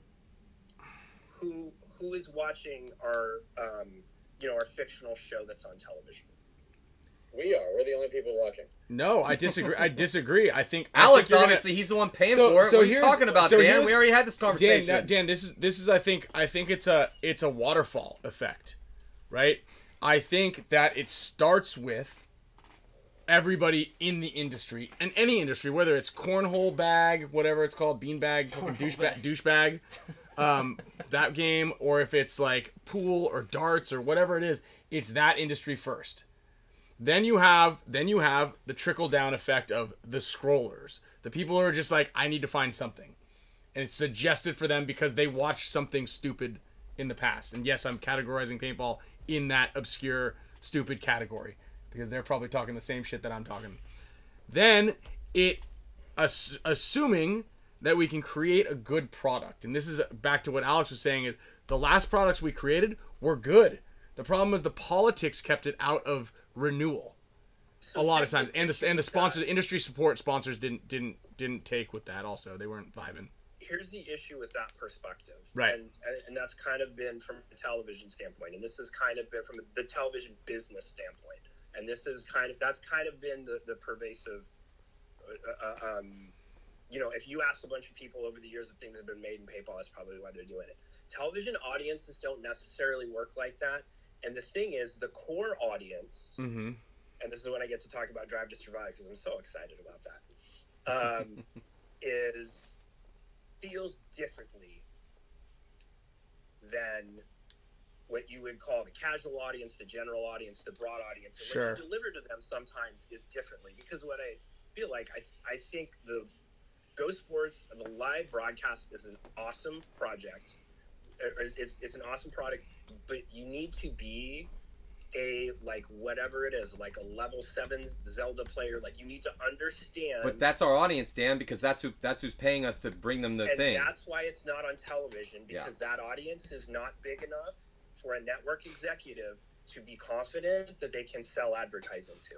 Now let's talk about Drive to Survive, which everybody loves so much, but nobody seems to know the mechanics of it. Yes, well, let him break this down. No, but first, I just want to say something about that too. Is that I totally understand where you're going at with that, and I see the correlation with paintball because I don't want to watch a whole race. I don't really find watching a race exciting, but I fucking love that show. Yeah, because you're a human being and you love drama and narrative. Yeah. That's how we're built. That's how our brains are built. Have you guys seen most of the press on Drive to Survive over like the last month? Like what's been in the press about the series? Enlighten us, Dan. I like where you're going with this. This is good. One of the most prominent drivers, and this is real. This is super important to paintball, also because everybody, I can't talk to somebody right in paintball anywhere that wants to talk about TV and not talk about Drive to Survive. So this is awesome. I'm glad it came up. And I'm not a big Formula One guy, and I kind of petered out into the second and third seasons of the show, so I don't remember this driver's name. But there's a driver. Who after the first two seasons he's been gone for season 2 through 4. He's fuck you guys, because everything's fake as hell. Everything has been, they are the producers are like, all quote unquote reality shows are manipulating like feuds that don't really exist. And there's starting to be a backlash apparently for some of the core. I'm not a core Formula One guy, so I can't speak to that. I love the show. Like Matty says, all this awesome human drama. It's very staged. This driver's agreed to return because they've expressed, in essence, they're going to handle him in a more like a documentary fashion. Yeah, but that is and always has been that reality show angle. You have to create. You guys know this. You have to create. This is the big problem. Yeah, go ahead. Is to you guys as the athletes, I can't answer this, and as the industry, like, how comfortable are you? Because everybody is like, we want to be. Let's do just like Drive to Survive. They're like, okay, cool. Like, can we make up fake things? Put importance on things that are not important, like or overstate. Like, I'm trying to think of something really. I got it. It's antagonism drives attention. That's how it works. Yeah. You know, like you create an antagonism where this person's versus this person, and half the time it's bullshit in some of these things. When Drive to Survive first came out, and I started reading up on that show and I was watching it, I was like, oh, this is cool, and I like what Netflix has done, and they're using the same model that HBO had used with a little bit more extra. Again, Matty? What name it again? Heroes, history, ongoing narrative, spectacle, and statistics. Okay, so and Ryan Greenspan's the sixth mutant finger over here, because if you don't have Ryan, then what are you doing? About heroes and narrative. So within paintball, that's a failure of Go Sports right now. Is heroes what? And narrative. I think we're failing at that. We're unable to create the heroes in the narrative because we've been trying, dude. We're unable to get in and drill down into those people because, number one, it's up to them whether they want to be accessible. Exactly, but how's that my failure when I can't get motherfuckers to talk on camera about some important shit? You know, like if I'm like, hey, you want to talk about this? Like, and they're like, no, can't do it. The most interesting part of the tournament for me was when Ryan walked off after not having the air, when Oliver didn't fill his air, and he fucking smashed his goggles down on the table, and he was pissed off. Yeah, right? And I didn't even know about that till. Yeah, but how do I put that on the show? I didn't even know. I didn't even know it was happening. How am I supposed to know about that? How am I supposed to know about that? I'm not omniscient. We're not omniscient as a production company. If I don't know what's happening, I can't talk about it. I'm not criticizing you. All I'm saying is I feel like the whole Nikki Cuba thing with "fuck you" and the flag. We need to either find it, which it's there, or create it. I understand. Here, so I think Matty already answered that question. It has to do with budget and money. Oh, you can't even see this. It's all to reflect. There it is. Dollar signs. Couple things there. You have to be able to add more cameras, to be more people, 100%. To be able to pay us to create the things and the narrative. But understand, like, we could throw a quadrillion dollars at it. Pick a fucking fake number out of the air. If I can't get somebody to be honest about the antagonism, then that person's not on the show. What's up? That's easy. That person is not on the show. No, I'm with that. That was what I mentioned. I touched this way earlier today. Let me ask you guys a question. The 3 active pro players, like, and also speaking on kind of behalf of like. Just call it the tournament scene or whatever. How comfortable would you be with a show that, I don't mean accentuates, like that story that Alex just told, that really happened. How comfortable would you be with a show that, and it's just a question, I'm going to have a neutral perspective, that misrepresents things? Like, Kyle, like, what, are you guys comfortable if it is a boon, because the Formula One, I mean, Drive to Survive helped Formula One triple its rights fees with ESPN. Yeah, I mean, I think if I was in a position of a Formula One driver, I wouldn't want something misrepresented because you're already making a ton of money. Exactly, but that's it. In right this position, I think that there's some leeway there because like how That's much. a fair answer. If I'm paying my own way to do things, and then on top of that I'm being misrepresented, that's a problem. Yeah. But currently, right now, to the 250 plus people that are watching this live, and the extra couple thousand people that are going to watch it later, that are like, I wish that there was a way that I could both play paintball and make a living, which is so few and far between, and that's the biggest problem, right? And that's what this holy grail, as I mentioned in the comment section of, and the reason that paintball players back in the day weren't allowed to play with us is because there was this TV deal, right? Tripling the revenue stream to ESPN for Formula One when Max Verstappen, I believe that's who opted out of being in Formula One, who's also one of the highest paid drivers, he doesn't give a shit about the extra cash that he's going to get from there because he's already being paid enough money not to care about that and to only focus on his job. Also, but because it's a legacy industry. We are not a legacy industry. But we don't forget two other things with Drive to Survive. I hope so. Like, there we go. That's my entire adult life I've been fucking working on that. I hope so. They opted not to because this was a huge gamble that was outside of their, purview, and this was something that got them a foothold. They had most of their footprint. Their footprint in Europe compared to America was like laughable, and so that's probably why they were game for giving Netflix. Look, there's a couple things that happened there. They're game for giving Netflix that kind of access. They also had trust because it's the production company who did the Senna, I believe is how you pronounce it. That's how much I know about Formula One. But who did the Senna doc. That was maybe 8 years before it came on there. And so I wasn't asking you guys that question, by the way, about manufacturer stuff to be a dick or even saying I'm against it. No, it's important to ask that question. It is, just for folks to understand, like, if we want to grab from things or understand what's going on, and like Formula One, I was just reading this article the other day. Their core, and this is why I asked that other question, their core fan base is expressing being disheartened with the show and being upset because, they're saying, like, I'm trying to think of something that's like, barrel stocks are the most important thing in the world. Right, exactly. Like that, right? Yes, that's exactly it, dude. And you're never gonna make a perfect product. There's not gonna be 100% of people that are happy with what came out, and unfortunately, and you know that people can make a living if you can triple your rights fees. Now you have to have something in place, like a rights contract, right? Where they're probably getting a banana and a Coke from ESPN, but they were able to triple that. Yeah, that can be a game changer. I mean, I always come from the perspective, I want to see you guys all be able to make livings as a fan, as friends of everybody. Like, to be a professional paintball player, you should be able to just somehow make, it doesn't necessarily have to be from a salary, because there's different sports endorsement models. But yeah, those are the things as a sport you have to be comfortable with.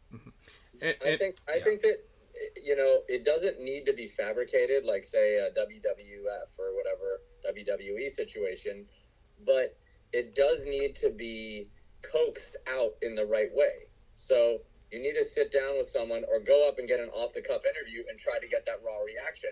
I mean, that's basically, I was out there shooting. I didn't play the last tournament because I was out there picking up color for this movie, and I feel like I have the gravitas. Fucking guy, man. Stop it. Listen, going up to Tom Guest right after he lost the one-on-one to lose the tournament, and I was like, hey, man, how do you feel? You feel like you let your team down? 100%. Yeah. That's dude, definitely, we need that shit. Inside my camera. That's incredibly important. Yeah, but, that's why I stopped playing fucking paintball, Alex, is to do that shit. It has to be the willingness of the talent to be, like, forthcoming and honest about that stuff, right? And yeah, Ryan, if you're not getting paid, why would you contribute if you don't want to? So you've got to get the right people that will, and then you go in and you say, hey, that wasn't what I said. You just don't have to go turn in, my you don't have words to go in around. and point the camera at Ryan and say, hey, Ryan, say that Kyle's a prick. Like, you don't have to do that. You just have to. We have to be, and right now is a weird time because I feel like paintball has really changed from, like, really gritty and confrontational to very very professional on That's the a field. fucking problem. That's a Well, problem. Yeah, I know. For what I we're know. talking about, Dan's laughing because he knows that that's a problem. Yeah, That's I a know. problem. I agree with you, but I'm pointing out that change happened, and it happened somewhat naturally, right? Like it's not like the Iron Men, the guy, or the Aftershock, that all lived in Chicago playing Iron Men from Southern California. Everyone lives in geographically different places, and they actually meet up and they hate each other, right? Or the All-Americans in Aftershock, right? And they still hate each other. It doesn't change the equation. Antagonism drives attention. There either is antagonism naturally, which is where the sport came from, or you have to do the WWE shit or the Drive to Survive. Drive to Survive is literally lying to the public and creating bullshit drama where it doesn't exist to elicit an emotional reaction out of the consumer to drive numbers. And everyone's fucking signing on and doing it because it's making them quadrillionaires. You know, I would be in favor, Matty, of the league manipulating things to be able to create those narratives, right? So, like, for example, Kyle and Dalton and whatever went to, you know, the new team. The very first game of the AC Dazzle. The very first game of the tournament. Listen, the very first game of the tournament should be Dynasty against Dazzle, right? Yeah. That's what it should be. I'm so down. We could play it up. Yeah. We could interview it before the game. Okay. It's a real game. It's part of the tournament. But there was help in creating the narrative. Okay, but thank you. I love that you're saying that because I've been trying to get this done for as long as I can remember. Because what we have to do is there's an event happening, and we have to create a show around an event happening. We don't get to mess with or fuck with anything that's happening out there and create extra bullshit. We can't manipulate the schedule, or I can't go be like, hey, dude, Kyle, some crazy shit went down behind the scenes. I need you to fake an argument with this dude over here. Yell at Ryan real quick. Like, that's not... Because do we want to? This is a question. This is a legit question. I'm not saying we should or should not do this. But if you want this, and you're not willing to do this, then... I'm sorry, then you're not going to achieve the goal that you would like. That's what we're dealing with here. Because, again, paintball's spectacle. No one's dying. No one's leaving on a stretcher. There's no fights. It's as safe as it possibly could be. It's as muted and tame as it possibly could be. It's timid as fuck. That's not how we came up playing this game. Playing a fucking war game. And here we are, and everyone's like, I love you, dog. I love you. Hey, mad respect, bro. Mad respect. Hey, can I tell the story? Nah, dude, we can't have this conversation, you know, in public. That's where we're at. So the best things that are happening, no one gets to hear about. And then we can't, because we have to have split deck and all this ridiculous bullshit that happens. Like, again, you know, like, what are we doing here? You know, this is where that's why like we have this. This is why we have this. It's the hashtag grow paintball thing. Okay, well, guess what? I've been trying to grow fucking paintball for as long as I could speak intelligently. You know, this is where we're at right now. Let's do something about it. You know, like, and this is why I do like the one-on-one thing and honestly, and I'm not shitting at all in any way, shape, or form. Like, when I talk to Tom about this sort of stuff, or I talk to, you know, the leader, the powers that be, or the people at companies, like, or even players, you know, like, I mean, like, people get it, but we have to take that next step. You know, it's like the players have to be able to willing to, like, it's called having a private moment in public. You know, the very first acting class I ever said, the secret to acting is you're having a private moment in public. You are having this emotional reaction because we are emotional robots, and this is how, you know, millions and millions and billions of dollars sometimes for tickets are sold. This is how it works. So either we are going to do these things that we need to do. 2 and 2 is 4. The sky is blue. Water is wet. So if you want to intrigue the human mind, you have to do certain things. If we're not willing to do that, we're having a different conversation for the game of paintball in general. In your opinion, what do you think the answer is to having a paintball show or broadcast or whatever it is that has longevity, right? That's what we're looking for. You talk about the fucking beanbag tossing and whatever. Yeah, that's great. It's on TV, but this doesn't have longevity. It just doesn't. So all right, it's auto cockers, no face masks, and allow fighting, bro. Like, that's what I'm saying. What are the elements of that show, right? Because Kyle's kind of interesting, brought up a point, right? He doesn't care about the car racing, really. He likes the dynamic of the show where it's like this guy versus that guy, this guy's getting cut, this guy's coming in. Like, and it has a lot to do with the money, though, too, because everybody... No, it doesn't. It has everything to do with... You want to talk about driving episodic? So there's a couple things that go into that answer. You want to talk about driving episodic television is... And it's funny because it just, like, takes a sword, and I'm sorry, but it just takes a sword. I'm sure Matty's about to jump out of his seat for what I'm about to say because he probably knows where I'm going. And it just takes all of that, all of the, like, technical that we could have or don't have, and just fucking slays it. It's driven by fucking story. Yeah. You come for spectacle, you stay for story. Like, that is what I wish I had. If I had the total magic answer, but there, I would put it in place so that paintball had that. But Alex, I think it's really good and really important you articulated longevity, and I think that more people need to think about that. And the league and everybody needs to think about that when the opportunities come up. Because once again, we'll make the... So, look, WWE just sold for $9 billion with a B. Again, laugh as much as you want, as those who are all going to the bank. They just sold for $9 billion to Endeavor. They have a $2 billion-ish deal for their Friday night show, which is on Fox, which delivers 52 weeks of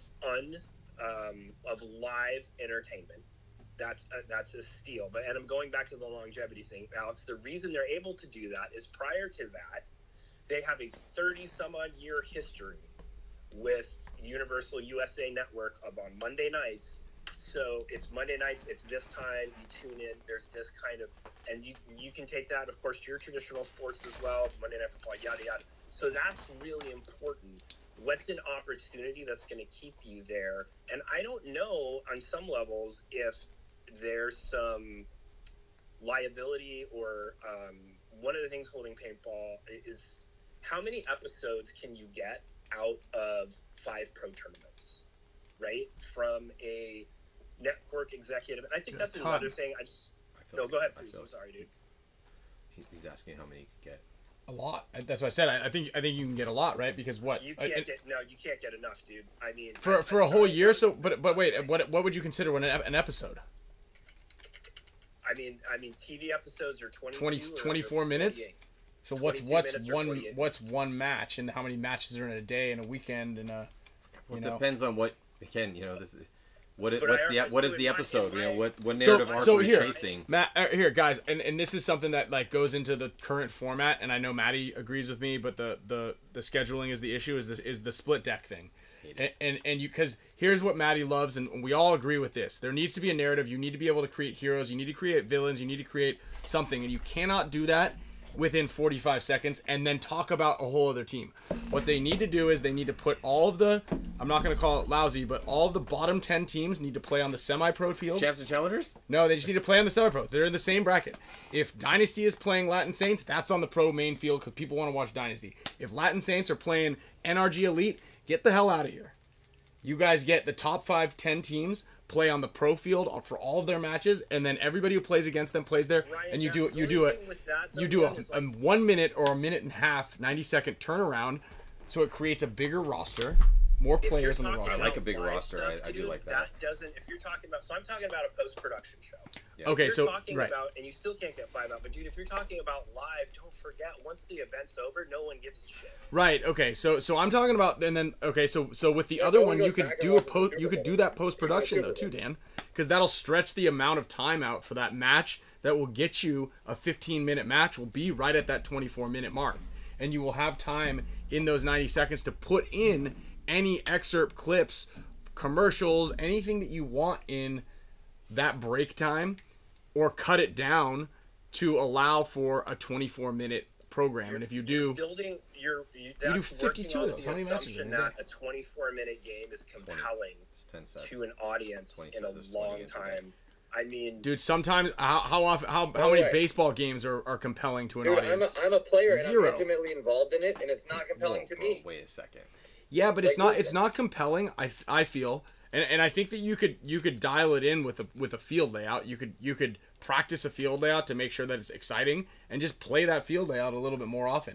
No, but I think you're right. Layout doesn't necessarily make it exciting. But you can tell. You could argue it the other way. You can tell if it's a 1-1 game or where you have a story arc, where you have relatable people, and then after, just like Kyle, right? Like you relate to the Formula One show for some reason, one of the characters, and then you're scrolling through TV and you see Formula One race. You clicked on it, right? You didn't stay too long because it was boring as hell, but you recognize some of the names, you recognize some of the characters. You're not going to stick around for 6 hours, but Skinny Kevin does, right? Like he watched Drive to Survive, and now he watches all the races. And so like, also helped. Don't forget, there's rights fees being paid from Netflix to. So Formula One doesn't pay for that. Formula One did put that on TV, gang. That is a rights deal.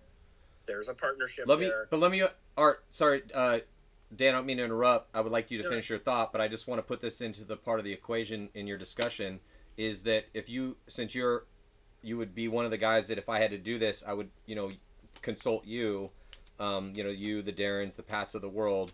Quote me what you think Drive to Survive cost to produce. Yeah. I've read pieces, so I know from second hand. I bet Darren knows exactly how much. I think it's $1.5 million an episode. There we go, $1.5 million an episode. I mean, we've already talked about it. I think that that right there. We're having it. What are we talking about? And it's like, who's got the $1.5 million? HORMESIS. One thing though that now you don't need that though. You don't need that to tell the story. You don't need all that production value to tell the story. You don't. It's not coming. I know that, right? I'm sorry. I know that, Alex, but it fucking helps. It's like people are like, I want. He was so pissed at what I said. He called me Ryan. No, because it doesn't make any fucking sense, bro. Like it's the same shit. Dude, people why would you like, say because? No, like that, like you're affirming what he's saying. No, because people are like, oh, we want, that don't make sense. Dan, you'll appreciate this, but it's like, oh, we want Red Bull type marketing. We want this. We want that. We want, we want it to be like, we want paintball to have like a Drive to Survive. I'm like, all right, cool. You want to write me $1 million check? Oh, you can't write me $1 million check? Shut the fuck up. You know what I mean? What are we doing here? It's like we can't. Yes, you can tell. You guys are telling creative stories. We've been telling amazing, compelling stories that people still just did a podcast yesterday, and people are like, dude, oh my god, it was so amazing what happened with Heroes for a Day and Push and Sunday Drivers. Yeah, they didn't cost $1 million. You can have an effect and an affect in the world without spending a shit ton of money. But we can't sit here as an entire sport and say like, why aren't we doing what Formula One is doing? Why aren't we as popular as the NFL? It's just a ridiculous conversation. I'm not saying you guys are saying that, but like I hear this sometimes and it's just a ridiculous conversation. It's like, guys, we have to circle the wagons. We are shooting guns at each other. This is not for everybody, okay? We need to do the best we possibly can with what we have. We need to have our stars be more vocal and more willing to share things that have to have those private moments in public. If they do #WannaGrowPaintball, we have to highlight those things and build that dramatic base so people give a shit about what we're trying to watch. When the live thing's happening, we try to continually like we have, utilize technology to try to capture a very confusing game more conducively and more productively, and continue to do that. And we have to continue to do that as long as we can. So a couple of things that are important to remember, but I think this will tie in this whole appreciation for this. Okay, one, that $1.5 million doesn't come. It's a budget. It's not coming from Formula One. So in one hand, nobody's asking, quote unquote, and if you put paintball into that, they're not asking because it's not a time buy. Like the second thing is like you do kind of need $1.5 million. Like here's why those things do matter on some of those levels when you get in production and you start to understand what some of those budgets are. One of those things that those budgets buy you is a lot of competent people. That show's made by an army, and so you don't miss Ryan throwing the air down or being pissed at Oliver. It's a huge crew that does that. So there are some things like I don't think the budget is as meaningful just because you're not that's what that type of television costs. You're not asking paintball. You're not trying to do the Ultimate Fighter, which is ultimately the exception that proves the rule. Because there's pretty much no other time buy that's really worked that well ever. That was a great time buy. That was an excellent time buy. I think that's okay. I think your point about longevity, though, Alex, is really, really important. I think another thing that is an opportunity for paintball, when I was bringing up WWE's breakdown and some of that stuff, and then all other sports, the reason they're getting these right fees is they're bringing a fan base with them. Like that actually goes back, Alex, to what you were talking about is cultivating this, building this nice, thing that can be leveraged. And then the other point I wanted to make sure about for Kyle, that what is important is in that rights fees thing. So Kyle's still helping in that process because there's rights fees between Netflix and Formula One. And so Netflix wants to make sure people are watching. So there's still an advantage to have a fan like Kyle who's like, okay, I love the show. I'm going to watch this. I did go check out the Formula One race. Boy, I don't know if I'm really going to watch very many of these. Like, it becomes this ecosystem. Like, Matt, you said something at the top about, it's not like 2005 anymore, where, TV is this kind of top pinnacle. It's like you have to have this, and like you be at the chart, and like that's the end all be all that saves all this stuff. It's kind of more of this formula. And if you could have an opportunity that had longevity, like you were saying, Alex, that would be like consistency. You had some kind of production that made sense. One thing that's always vacant from these conversations, it seems like, is what the network wants. We're all in our echo chamber, right? I know, that's a good point. Work. I wanted to bring that up too as well, because that's part of it. Because it could, like, if you look at the way that paintball has changed, all of these changes that we are currently, living in the backwash of, are changes that were made from the top down, not that people specifically wanted to change from a player team perspective. It wasn't the high watermark for us competitively. It was done because everyone was chasing the dream. And again, we still live in the repercussions of that. So it's like anytime we go, if we do broker a deal where then what does the network want? Because they're going to be like, well, we want you guys to do this or do that, or like you can't call them guns anymore, whatever it may be. It's just something that has to be in the conversation. You're building a product around what one thinks they want, right? Like for all I know, right? And then some of this, of course, depends what network you're on. Somebody with an opportunity is like, oh no, that thing you love, Dan, with the Nikki Cuba flag and sticking it in people's faces, like that's offensive. Like we don't know. We don't want a show like that. We want a show that does this.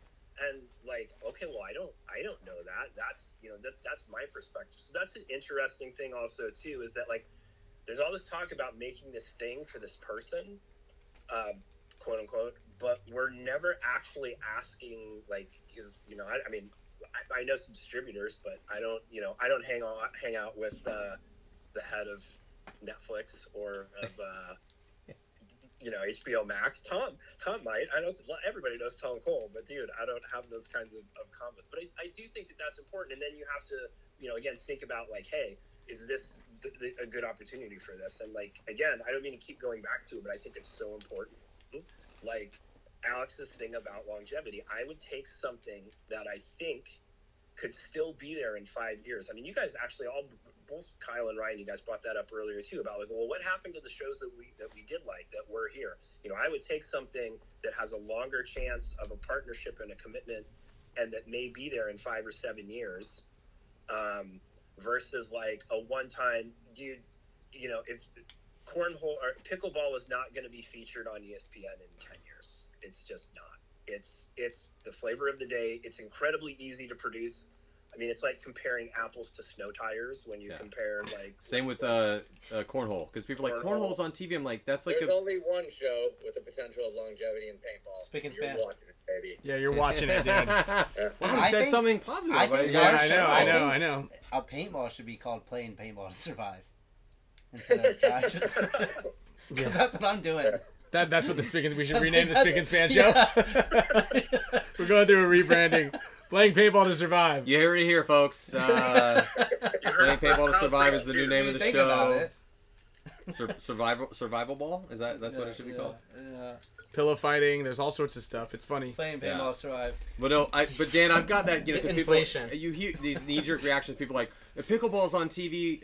And cornhole's on TV, and I like, why? I just can't believe that paintball's not on TV. I'm like, okay, that's like if you are a network exec, to film pickleball or to film cornhole, that's a really, really easy show to produce. And the amount of talent you need, like, dude, you could take all of AC Diesel and Dynasty. That's all you need. That's what 24-ish dudes or some whatever, and that's 12 teams. Like, you're not talking about 20 teams with 7 to 10 folks or maybe even 12. I don't know what everybody kind of rosters up these days. Yeah, it's so different, man. I think you're right. You either drastically change, which I don't think is the answer. I think the answer is, Matty, we do what you're doing, and you're doing a great job. And you just keep plugging ahead, improving a little bit every year like you're doing, and then, you'll probably have some successor. You'll be old and not do it anymore, and that guy will take all the glory. Tight. Perfect. Well, and it's not to say like, look, don't think a good OTT subscription number isn't something that is potentially impressive to a network executive either. Like that starts to tell them, oh, okay.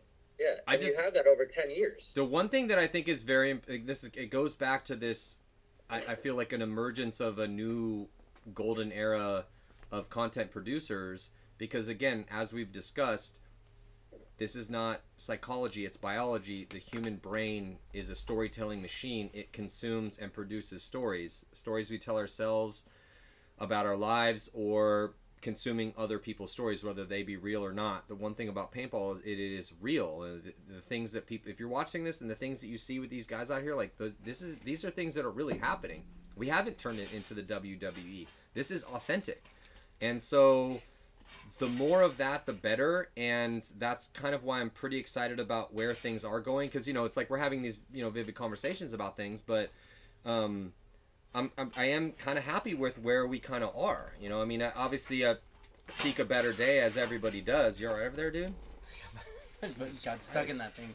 He says he's resting his foot on the trash can. And his foot got stuck in the trash can. But yeah, so it is very impressive to go to an event and hear a bunch of people that are very, very, very animated and passionate about storytelling. And so I think, and there are a lot of cool, Dynasty's been on this big run. What makes that run that's so fascinating is that, I think unarguably it's never been as competitive as it's been. You could argue in the past couple years, okay, maybe is 2023 as competitive as 2022? Maybe not.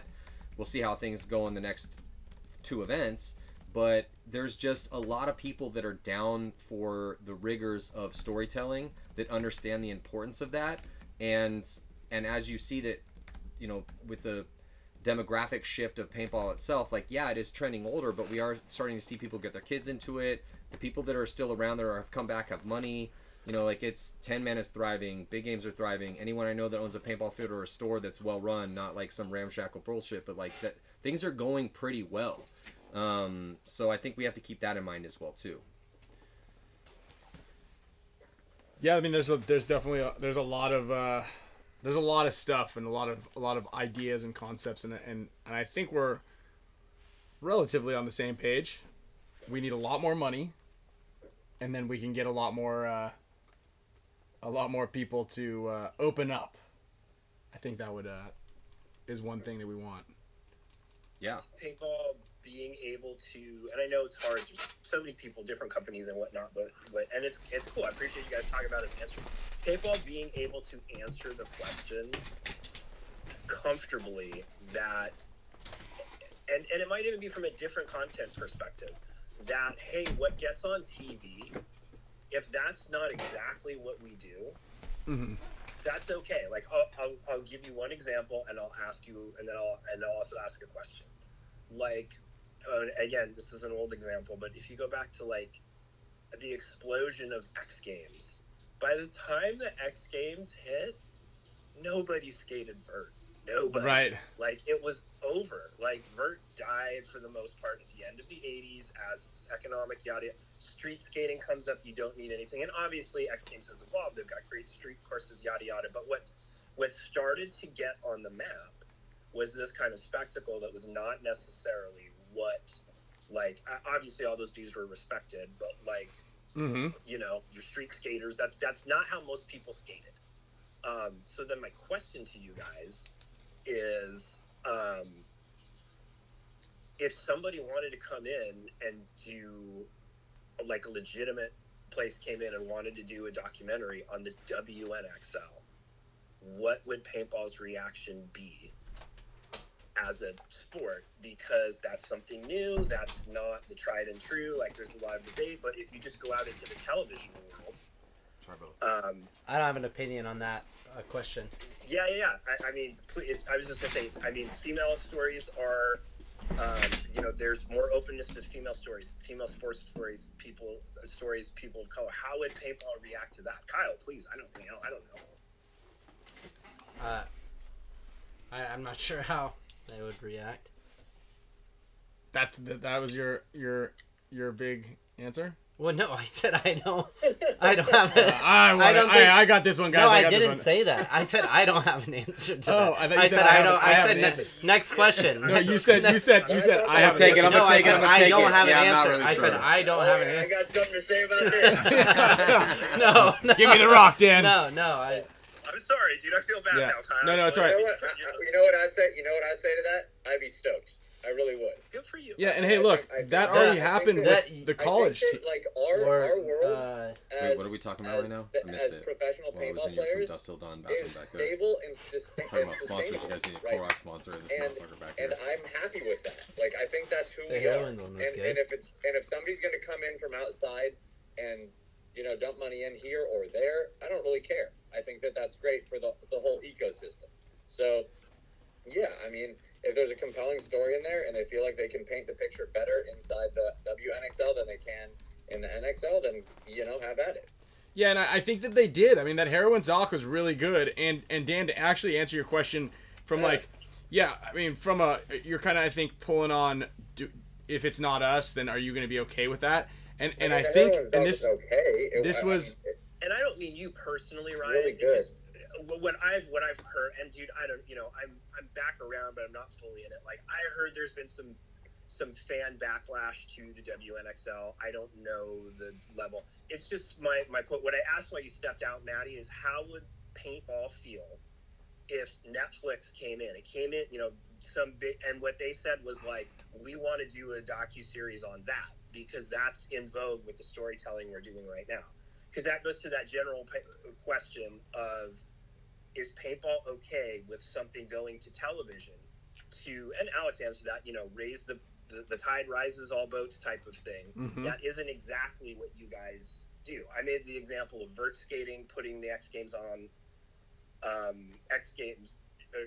putting vert skating on the map when nobody skated vert anymore. And so I asked, like, how would paintball react to that? Well, it's interesting that you said that, and I think this is something we haven't discussed, is that when you look at where skateboarding went when it went to vert, and how that was, as a spectacle, very entertaining, but no one could do that, or people were scared. That's not how people skated. Yeah, that's not how people skated. That because in order to skate vert, okay, well, what do you need? You need a half pipe, or you need access to an empty pool.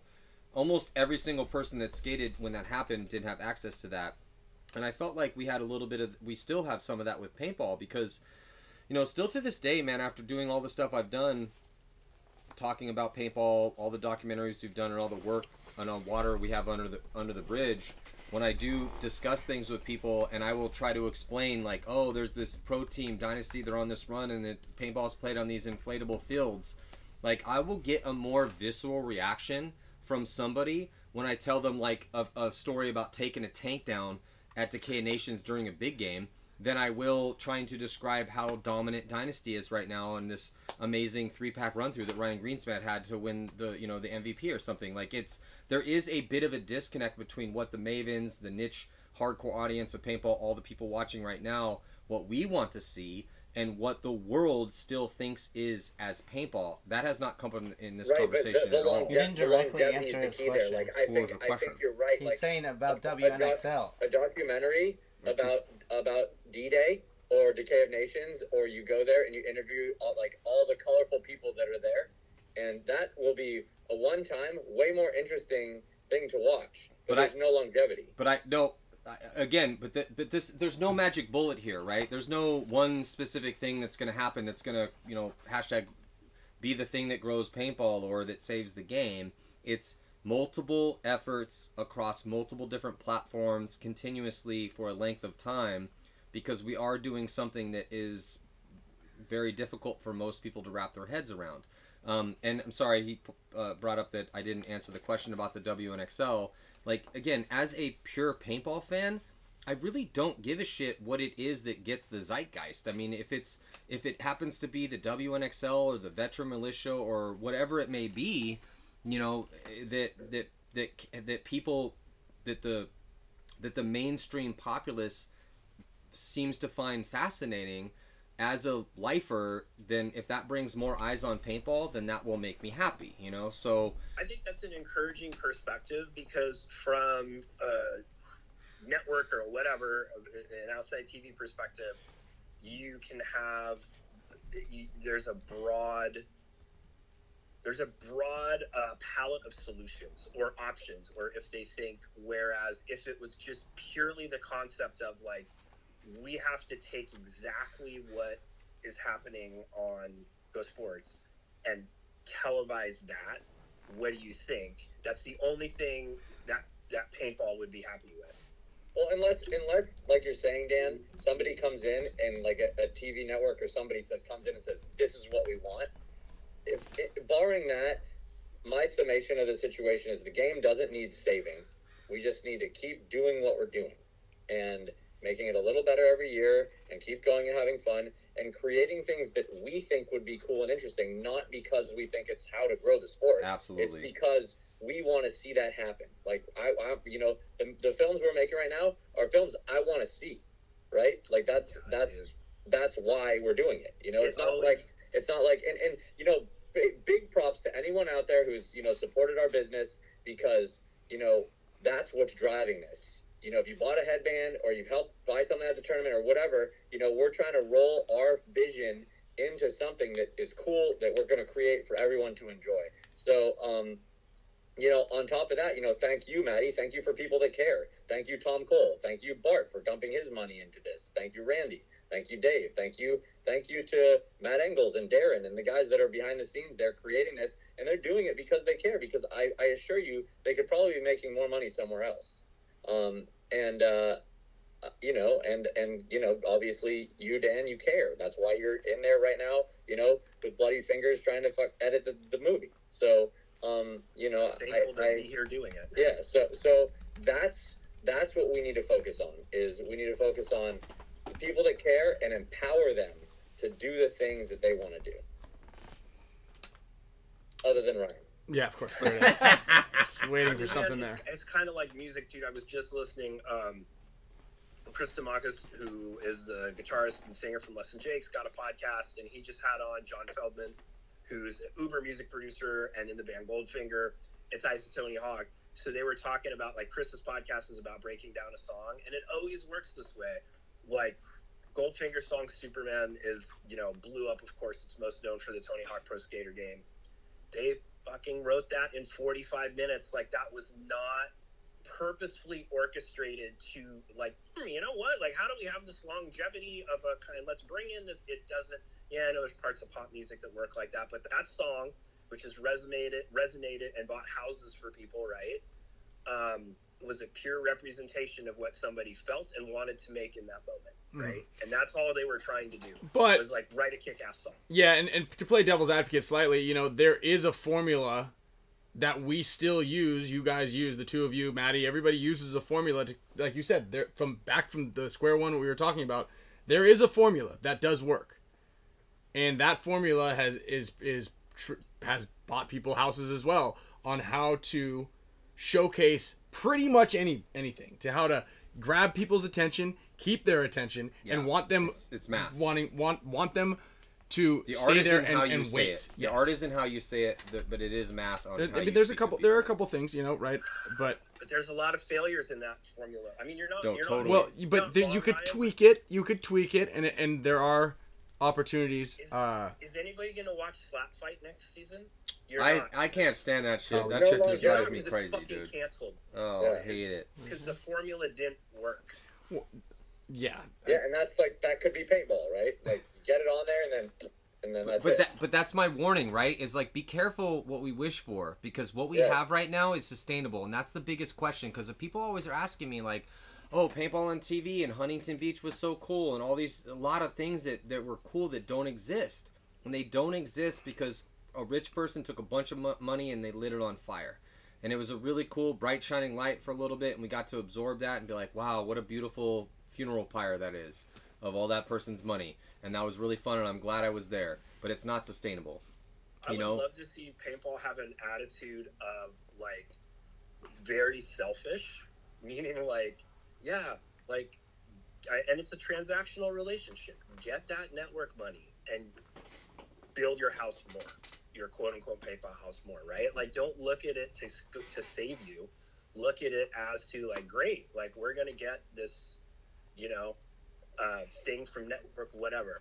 How do we build better infrastructure in our own OTT? How do we like help our you know, pro players make livings, like yada yada, like that, like really think about that kind of like perspective instead of always kind of, like you said it earlier, Ryan, I think chasing the holy grail of television. It's like, how can you use television to, in a way that also benefits them because it's a transactional relationship that helps you guys, that helps PayPal do more of what it wants to do.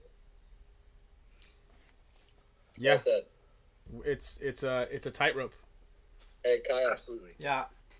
Do you like Wendy's? Don't do it. Don't do it.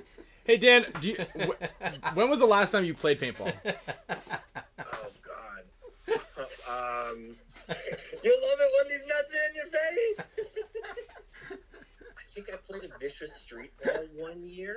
Like, I mean, so it's probably 13 years. I mean, Shit. Yeah, dude, before that, it's been even probably longer than that since I actually played. Damn. And it's going back to when I was at Warp Sports and around. So yeah, that's been a long time. Dude, that's wild.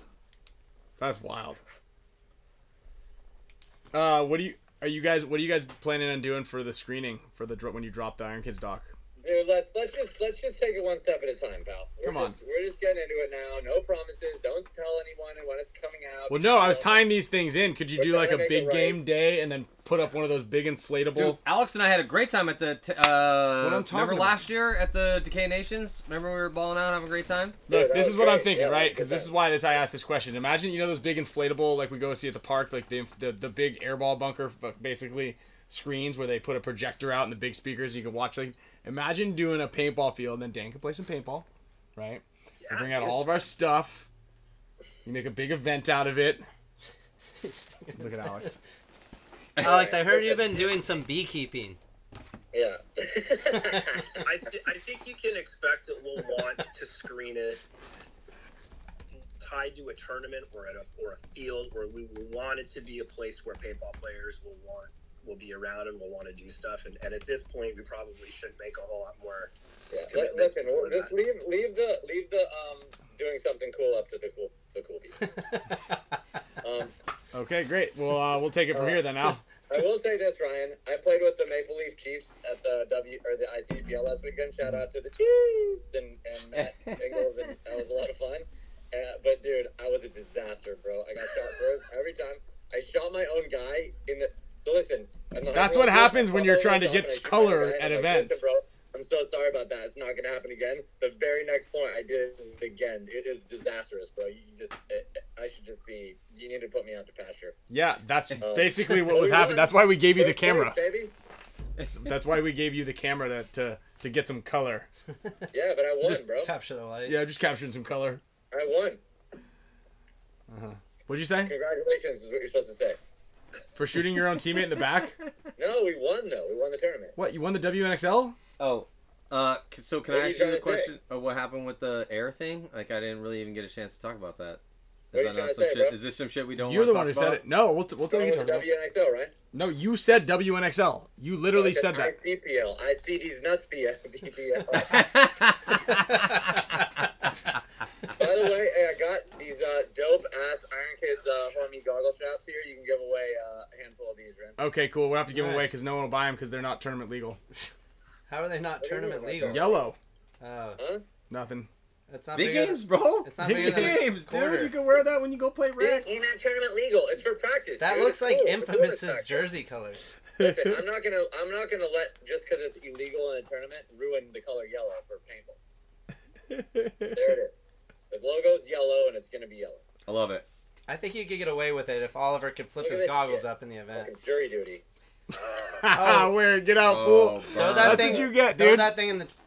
Never mind. I'm not gonna say. Yeah, that. don't say it. Yeah, I'm He not now gonna say now it's actually been recorded that he received it. I did not say that. Oh yeah, Yeah, it's true. You just showed proof that you received it. You didn't have to do that. Now you have to go. Yeah, you have to go.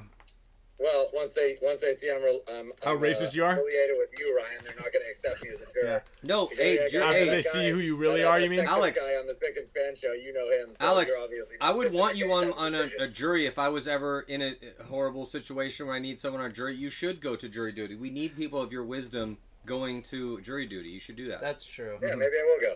That's how society works better. Yeah, that's true. Unfortunately, they're gonna hear one of his jokes about That's a good falafels, point. and then they're I gonna be think like, I'll "Well, we start can't have going this now. guy You here." should go. Yeah. You need somebody. I You've should now start lived going some now. life, Yeah. and that's kind of how it works. Because Yeah, I God think forbid, if you were like, let's just say something bad happened, and you were not guilty, and you're being unjustly accused, and then now a jury of your peers, and do you want a bunch of people that want to get out of jury duty as the person deciding your fate? Yeah. Or do you True. want That's Alex better than a Frazee there? paintball show, I'll tell you that much. Dude, I hope you have to park way far away, and you literally have to step in human feces when you're walking down the street. And your car gets towed. Yeah, because you're gonna get your your car car's gonna gets get towed broken because into Marin County, bro, not San Francisco. I don't know okay. how I bad. thought it was- I don't know how bad these Insider past shows trading, have been, but I right? feel like there's a lot of antagonism here. This is gonna be like Marin crypto County, for it's the like bank going you down. own too many horses. Yeah, Marin you County. You own too many horses. Yeah. Your ranch Yeah. is too big.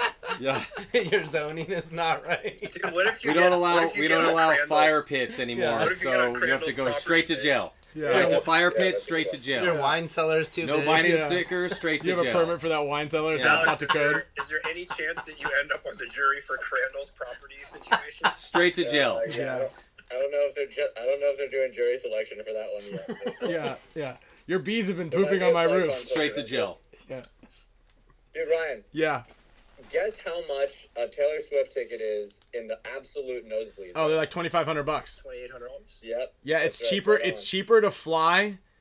It's cheaper to fly to Argentina and buy a Taylor Swift ticket for an event there than get one in the U.S.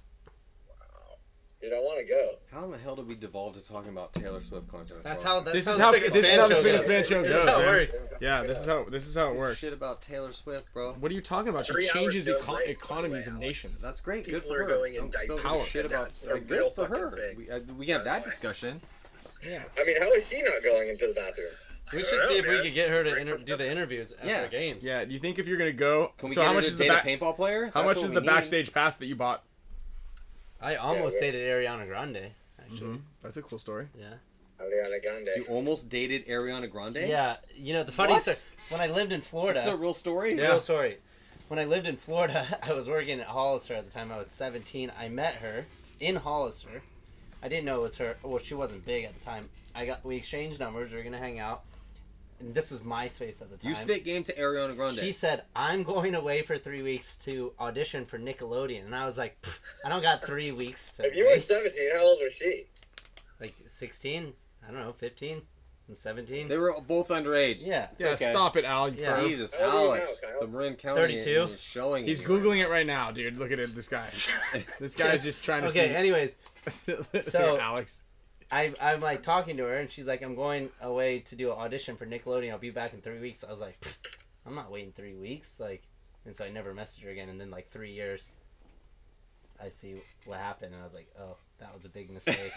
I should have probably reached out after those 3 weeks. I don't got 3 weeks to call You you, know what? chick. It happens Damn. that way sometimes. That is a giant bummer. But maybe if she Log back in I'm your sure she MySpace. probably watches the Spick Span show. So Most then, likely. Then Oh, she's for gonna draw sure. she's gonna draw the connection. That was Sure. you at the hall. Yeah. It's probably on a Craigslist Oh shit! Missed I never the even thought. opportunity. Misconnection. Damn. It's a Misconnection. misconnection. Yeah, on, misconnection. Yeah.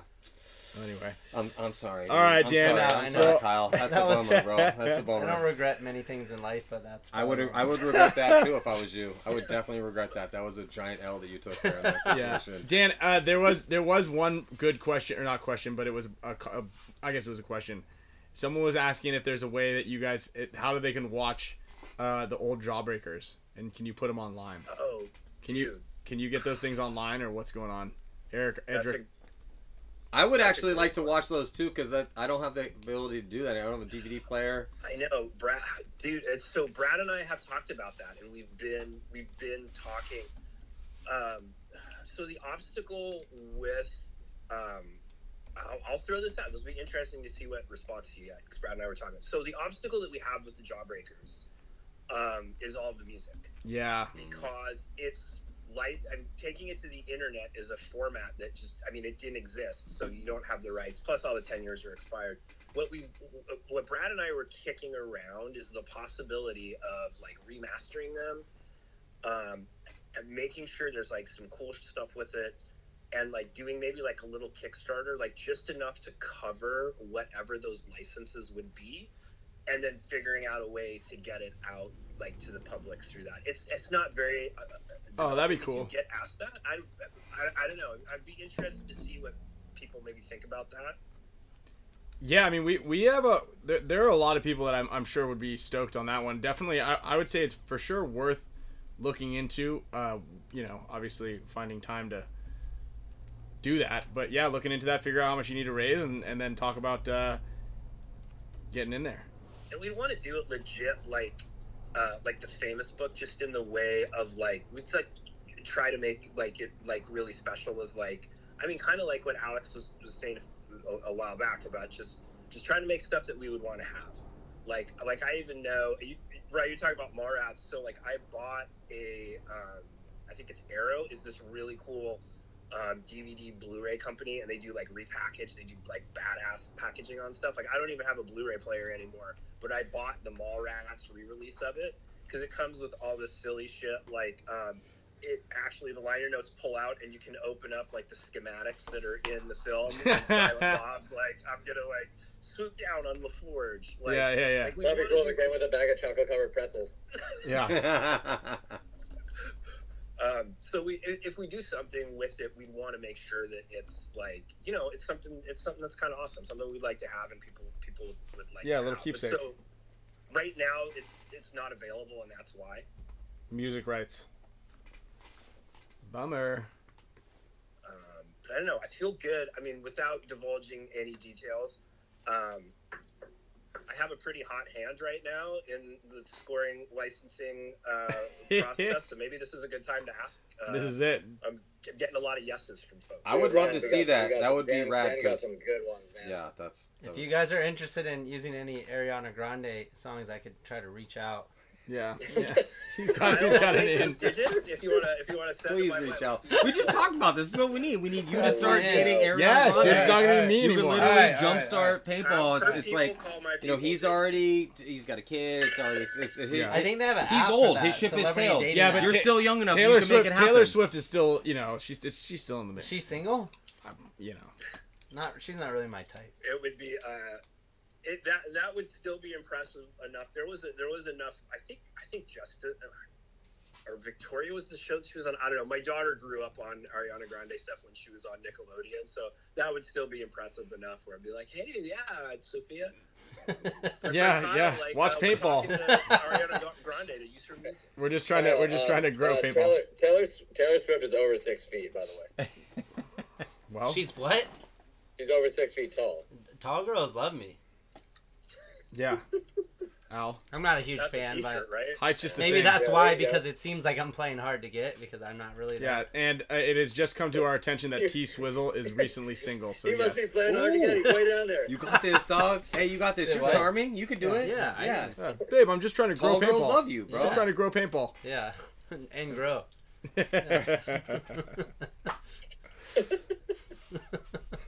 And grow in general. All right.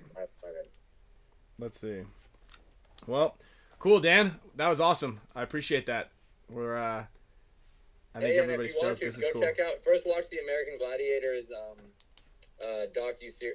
on 30 for 30, and then go check out Dan's podcast. It's called what's it called? It's called I interview other documentary directors, and we just kind of talk shop. Oh, nice. I've been able to get some pretty cool, pretty solid guests. So doing it kind of in a limited series is for now probably like monthly, but I'd like to add. And I got some bonus episodes from like I did it in a previous incarnation. I had to rebrand just because in the time I was gone, there's now like 30 shows with the same name. But I talked to the guy who directed the Jake Burton doc. I talked to Billy Corbin, who's fucking awesome. He did Cocaine Cowboys and Oh yeah, I love that. two 30 for 30s on the U on Miami. Hey, tell us. Sorry, Dan. Will you tell us the title of the thing again? Sorry, there's a. Yeah, no worries. Audio it's mishap. called Handheld with Dan Napoli, like handheld camera. Great name. And yeah, actually just came out today. Dude that did American Gladiators, and actually I have to give all the credit. Like that goes to Matt. Matty sent me that trailer. And I was like, right as I was redoing the show, and I was like, "Fuck it, I'm gonna try and talk to this guy." And Ben was super cool and watched both shows and got an interview booked like a week later. So thanks, Matty. Dude, all good. I just want to give a big shout out to you and Alex, and I would like you to send me some recs. You do sometimes. You send me some recs. Keep the people in your life that send you awesome recs close, because Jesus Christ, man, I've like got so many cool things, Dan, that you sent me over the years, and Alex that you sent me over the years, and we'll exchange different things sometimes. I was just about to bring up our. I still have your email from like 6 years ago, or maybe longer. You could text me Rex at some point in time. I'm just saying that yes, like just you never know what sort of cool thing you're gonna consume when your boys send you some cool shit. Yeah, reason number 971: why men don't live as long as women. This is a great recommendation. Tree jumping, yeah. This guy jumps out of it, jumps into That's trees. a meme, dog. That's totally and different. actually, you're stealing Dan's thunder right now. Can you just let him go? That is important though, because you saw that happen in Rambo: First Blood #1 when he was running away from the police when they were trying to wrongfully accuse him of doing something, and you have to jump. A stressful, like apocalyptic Thank you. situation. I think about it every time I'm on a ski lift. There's a meme you see in a bunch of music circles that says to the effect of like, people who show you new music are important, and I think you can probably extrapolate that to just be that like people who show you new cool things, books, music, movies are like important to have around. Yeah, that's right. And thanks for having me on, dude. This was super fun. It's awesome to see you guys. Dude, we'll for sure have you on again as we're getting closer to wrapping up this monumentous project that you're doing as well. And yeah, I put your socials in there, and also copied and put in your handheld with Dan Napoli. How about a couple of recs? Give us a couple of recs off the top. Yeah. Ooh, I'm stoked on this actually. What are you watching right now, Dan? So I was gonna say definitely. It's a book, Matt. I'm sure you've already crushed through it, but Rick Rubin's got a book on creativity. That is definitely worth checking out. He's a genius. That's very good. Rex, obviously it started the Bear. I'm trying to think what else is some stuff that I have been checking out. Music, like this isn't really too obscure, but if you're not listening to Turnstile, you definitely should be, and checking them out. Can you write that down for me, please? Which one was that one? Turnstile. Train of Thought? Turnstile. No, Ryan, you won't like it. It's good. Is it a movie? Matt, you should lay some stuff on. I've actually, so after years of reading historical nonfiction, I'm going to be doing a historical storytelling podcast.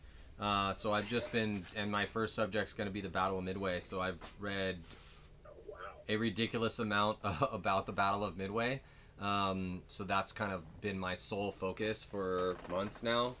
I was reading hundreds and hundreds of pages about really interesting stories about the most pivotal naval battle ever fought in the history of planet Earth. So, like, that's what I've been kind of giving my spare time to. We've got another 3 hours before the sun goes down. Do you want to just kick it off right now? This all started.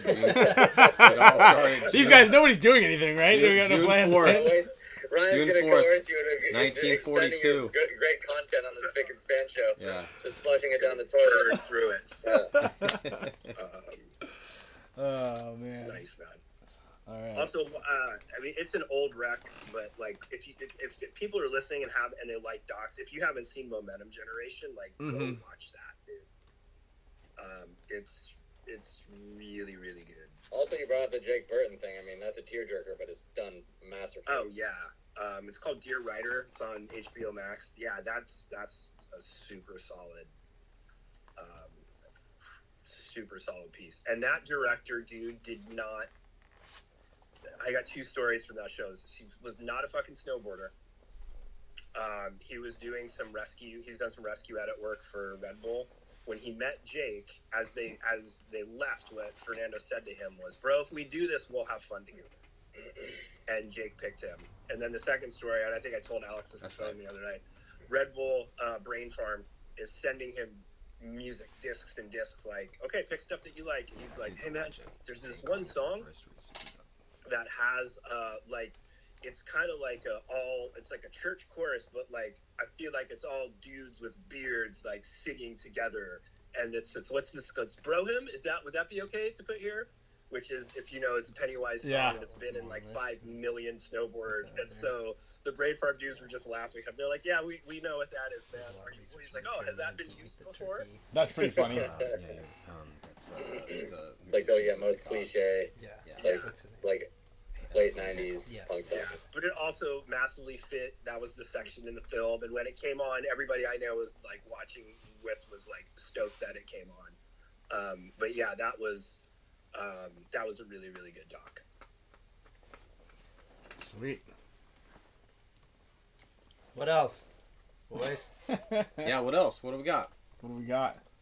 You got any recs for us, Alex? You're also a consumer. Actually, of I awesome got a shit. question for you, Dan. How do you get like into your like most creative space? And this might be good advice for a lot of people out there too. Like what are some things that you do? Maybe, I don't know, even in like that single day or like weeks leading up, if you want to like get the creative juices flowing, like what puts you in that space for you to make what you think is almost perfection in your eyes?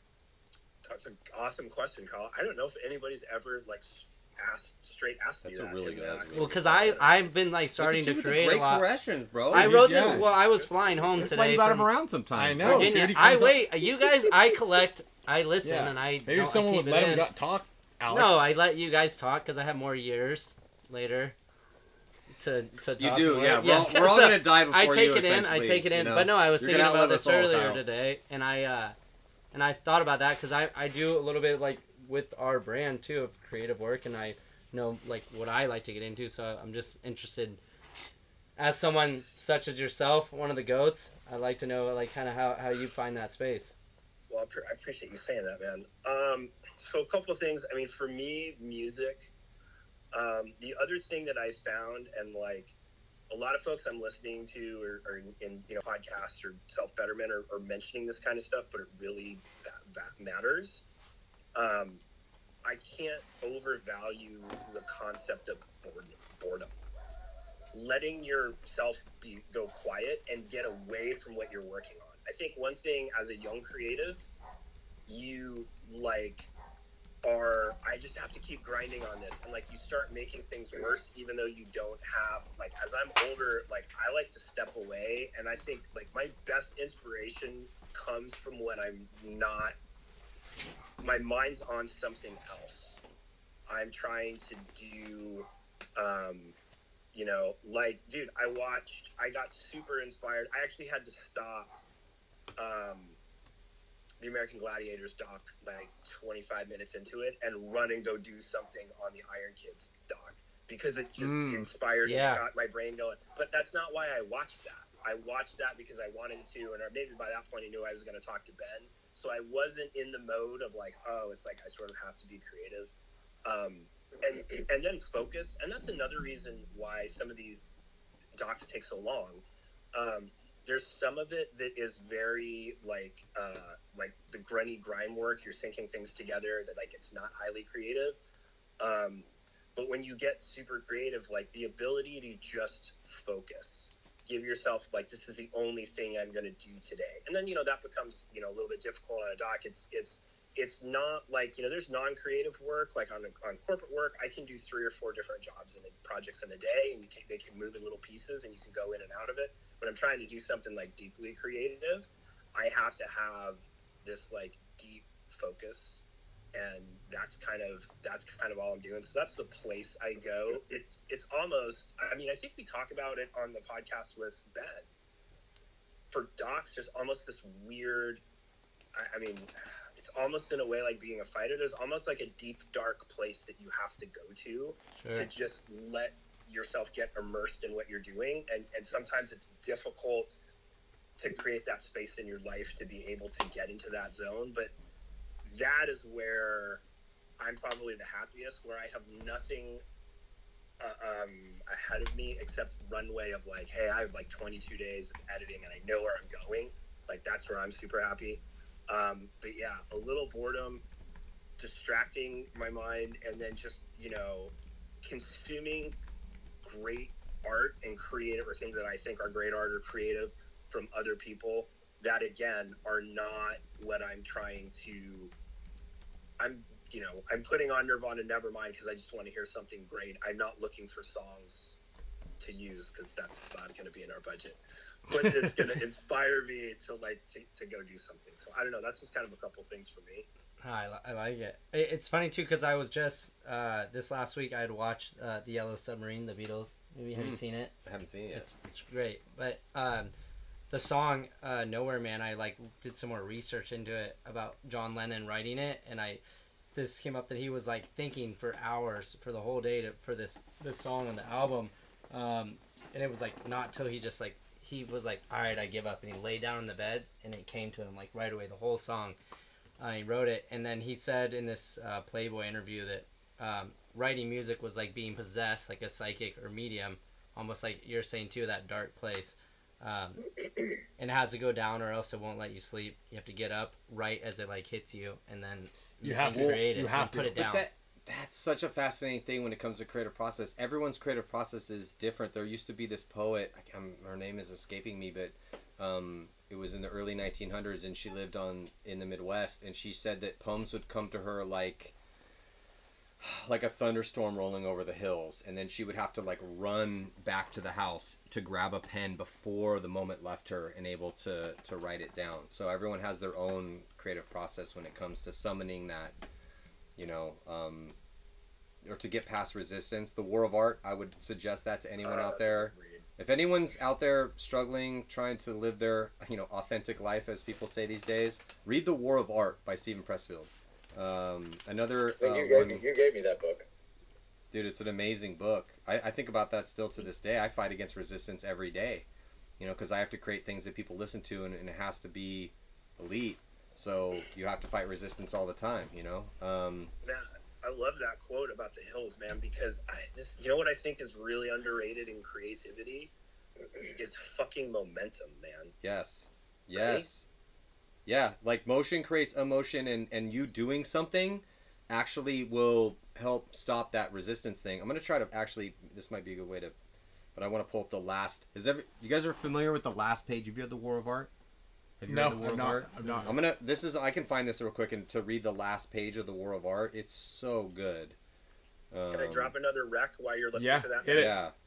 So Kyle, you might really appreciate this. Like, some people will find this a hard watch, but if you are really interested in creativity, not that you want to replicate it, but just because of what you were just talking about with Nowhere Man, the Beatles doc that came out on Disney Plus is fucking fascinating, man, because it's very minimal editing. It's really a chance to be a fly on the wall in the creative process, and sometimes it's quote unquote watching paint dry. It's not the most, like, you know, bombastic dynamic thing, but it's really fascinating watching, you know, three geniuses and a really, really talented person in Ringo Starr. Ringo Starr's probably biggest fault is that he was in a band with three of the greatest fucking musicians ever, so he's always got like a sidekick. But like, there's some really fascinating stuff just watching how they get to their process. You know, I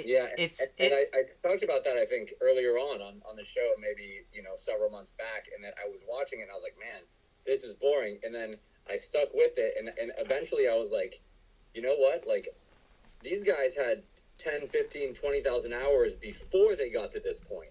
They're already masters, and look what's happening now. This is how they're creating their music. Everyone brings something that they've already worked on individually, and it's the dynamic of a team working together and what it takes to be successful, right? And it's not pretty, and it's not fun, and it's not exciting. It's hard work, and I feel like, yeah, of course that's the creative process, but also I couldn't help but relate that to the dynamic of a paintball team too, with the managing of people. Well, or Dynasty, which I was going to say that just came in full circle without us even trying, about U4. Yeah, so like you've got like this situation in there, a really fascinating moment where Yoko Ono is all up in the business. Like it's the four Beatles, and then Yoko Ono's sitting there reading a newspaper while John Lennon is like playing "Give Me Some Truth" for the first time, and she's like not even looking up. Like she's like scrolling through her newspaper, and Paul McCartney's in there, like, you know, bringing them like amazing work, and she's like uninterested. You know, and George Harrison's finally like, I've fucking had enough. And Paul's got to calm him down and be like, listen, John, like, has never had a girlfriend. Like, his mother left him. Like, he needs this to be, like, health, like, and like, talk George off the cliff. And what's like, so great about that scene, Alex, is the general narrative in the public eye is you would expect it to be the opposite, those characters to be behaving oppositely. Right? You would just buy the concept. There's always this thing about a Lennon-McCartney rivalry, yada, yada. You would expect it to be the other way. Paul's freaking out at the other guy, and, like, George is the calming, yada, yada. And, like, that's not what the reality was at that moment. Mm-hmm. And yeah, it is. I mean, it's whatever, 9 hours or whatever it is. But it's and also knowing that was the last time they ever played together. Yeah.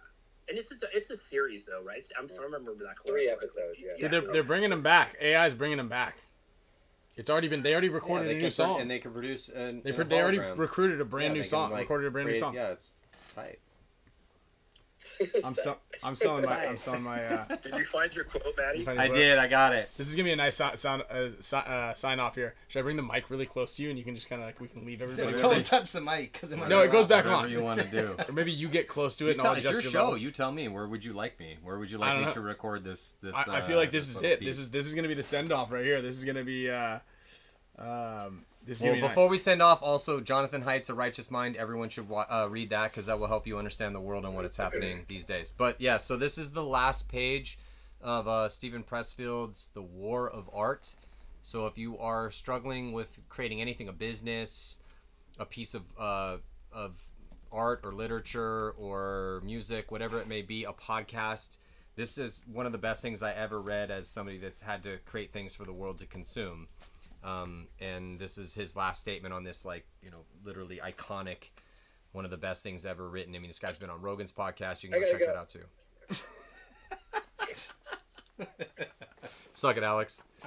That's actually what it says. Actually, to start this one thing, it says, "Hey, Alex, you little bitch." So yeah, the last chapter is called "The Artist's Life." Are you a born writer? Were you put on earth to be a painter, a scientist, an apostle of peace? In the end, the question can only be answered by action. You do it or don't do it. It may help to think of it this way. If you are meant to cure cancer or write a symphony or crack cold fusion and you don't do it, you not only hurt yourself or even destroy yourself, you hurt your children, you hurt me, you hurt the planet. You shame the angels who watch over you, and you spite the Almighty who created you and only you with your unique gifts for the sole purpose of nudging the human race 1 millimeter further along its path to God. Creative work is not a selfish act or a bid for attention on the part of the actor. It is a gift to the world and every being in it. So don't cheat us of your contribution. Give us what you got. That's nice. And that's how the Spick Span show was born. Dude. Great show, guys. You just gotta plug away, man. Plug away. Thanks, Matty. That was beautiful. That was epic. That was great. Yeah, that was awesome. My pleasure, gentlemen. My pleasure. And like that, we thank everybody for one of the best shows that we've had to date. Pretty fucking epic show. Thanks, Verb. And yeah, we're gonna continue part 2 next week, probably on Wednesday because it's the 4th of July. But thank you, Matty. Thank you, Dan. Thank you, Kyle. Thank you, everybody. The wheel while you guys were. Thanks for having me. Thanks Show has everybody. too much detail. Thanks everybody else that's in this studio, the flies, the mosquitoes, and everybody else that helps to keep the lights on. Gen X Global. Thank you, Dan. Matrix Thank you, Gear. Alex. You shouldn't have thanked him. Yes. Thank you, Alex. We love what you do, Jen. Thank you. And that is no bullshit. But Alex is. Awesome. Thank you. But Alex is barely worth a lick. Now I get back to work. Now again.